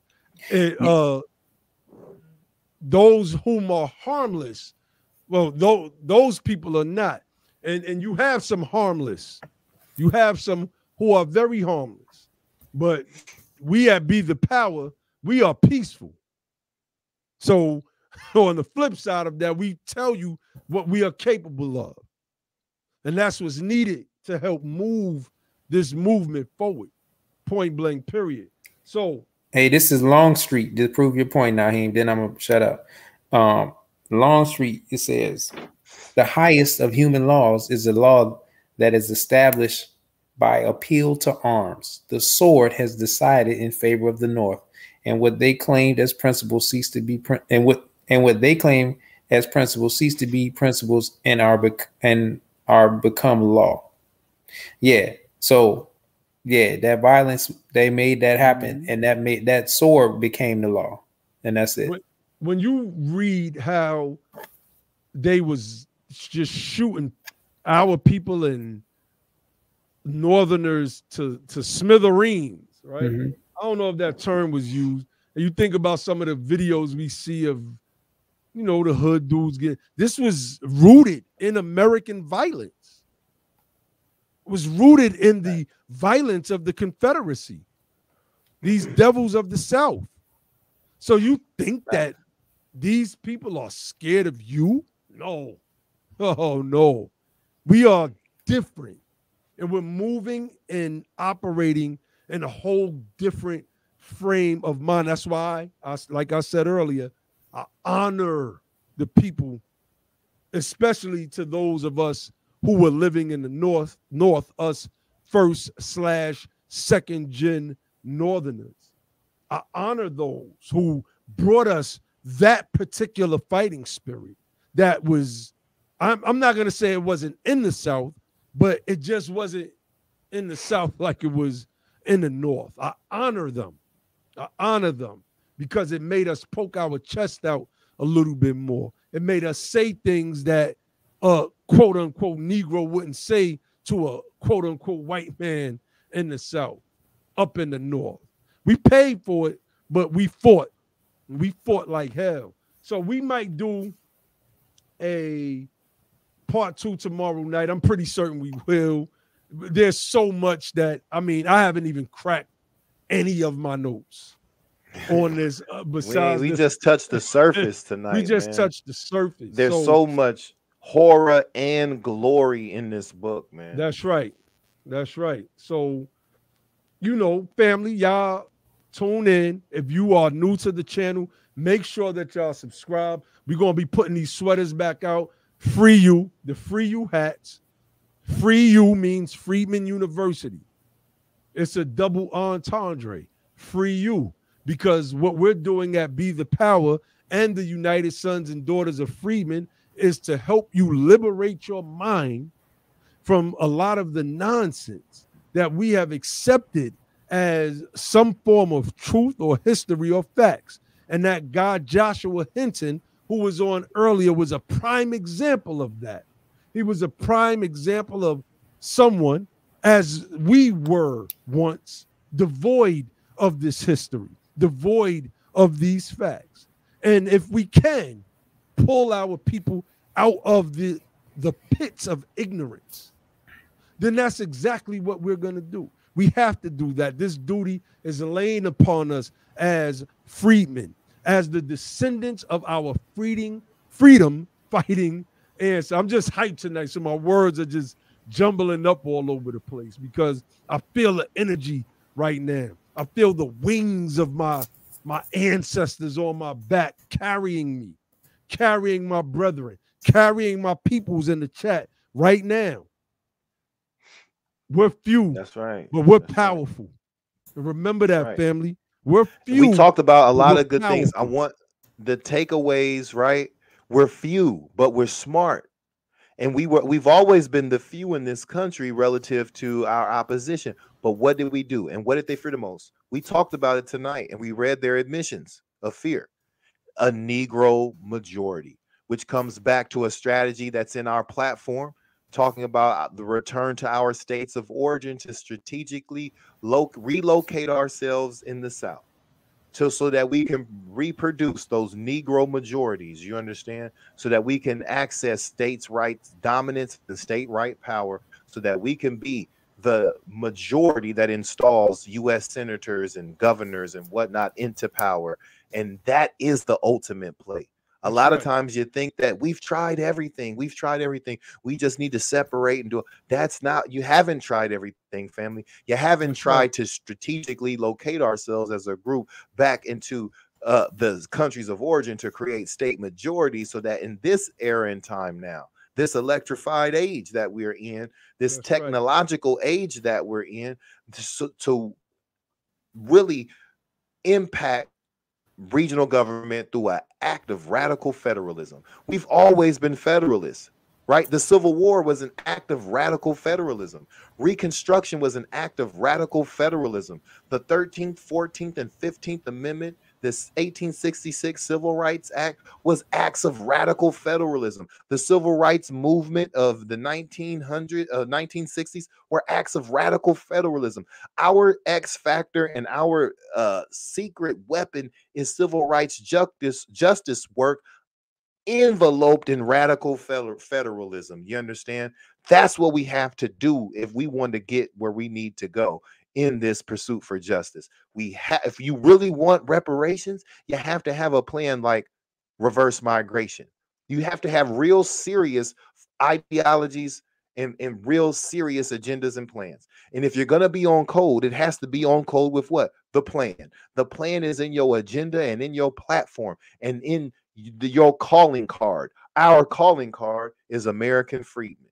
You understand? So go on Clubhouse, go on Twitter, go wherever you need to go, Facebook and whatnot, and let everybody know who you are and where you come from and what your position is here in America. Peace. Yo, Josh is hilarious. He got off because he said, I didn't even want to be tempted to say anything else because you know how he do. He jumped off. But look, let me just say this, and I'm going to reiterate it. You know, after showing that link from the National Archives, where it's telling you that this Freedman history is your heritage. Understand something. A heritage is something that is inherited, or it's an inheritance, right? This is what this word heritage means. So I'm saying that this government is telling you that that is your inheritance. That's right. They're telling you that's your inheritance. That's right. And I'm saying it's your inheritance as well. And I'm saying take it or let it alone. That's on you. It's completely on you. But like them Indian tribes, they got sense enough to understand that that's their inheritance. And they keeping that. They keeping it. Indeed. So look, we're going to get up off here. This was a powerful, powerful discussion. I believe one of our best discussions, one of our best live streams. You know, we talked about the history. We showed in no uncertain terms how the Freedmen name, how the heritage was mentioned in the earliest of this country's records, and what the Confederates, the rebels, whom still exist today, the neo-Confederates and the Republican Party, who call themselves conservatives, how it existed and why we must resurrect it. Think about it. They still fly Confederate flags. The only difference is they don't call themselves Democrats anymore. They call themselves Republicans. They brought their Confederate flags with them into the Republican Party because they didn't like what happened with those civil rights acts in the 60s. You're Dixiecrats. We have to own this thing now. It's ours. It's always been ours. It's our name. Like I said earlier, people can do and use what they want, but you can never get around Freedmen, nor can you defeat it. And if you can't defeat it, then why try to fight it? Why try to use anything else? In my opinion, in our opinion, Freedmen is what it is. And so long as we use the status name of our ancestors, I believe that we will be successful and that we can reverse this downward trend that our people are mired in and have been mired in for decades. So with that, I'll see y'all tomorrow night. We might as well do it again. Y'all make sure y'all be back on here. We might start a little bit earlier. We might start at 7. If you have read the book, we might invite you on. Matter of fact, we will invite you on to come on and share your thoughts. Share what you believe touched you. What hit you when you read this book that made you say, geesh, Josh spoke about anger earlier. What angered you? What made you upset? What made you mad? You see? So y'all make sure that y'all come back tomorrow night. We're going to go in at 7 o'clock. We probably won't stay on this long, but, you know, we need these discussions. These discussions are vital, and we look forward to it, man. Honors to you all for showing up. Honors to my BTP brethren. Honors to all the scholars that we have mentioned tonight, and honors to our Freedmen ancestry. And I'll leave y'all with the motto of the platform, which is don't just fight the power, become the power. And then and only then will you have the power to make a change. And with that, I say peace.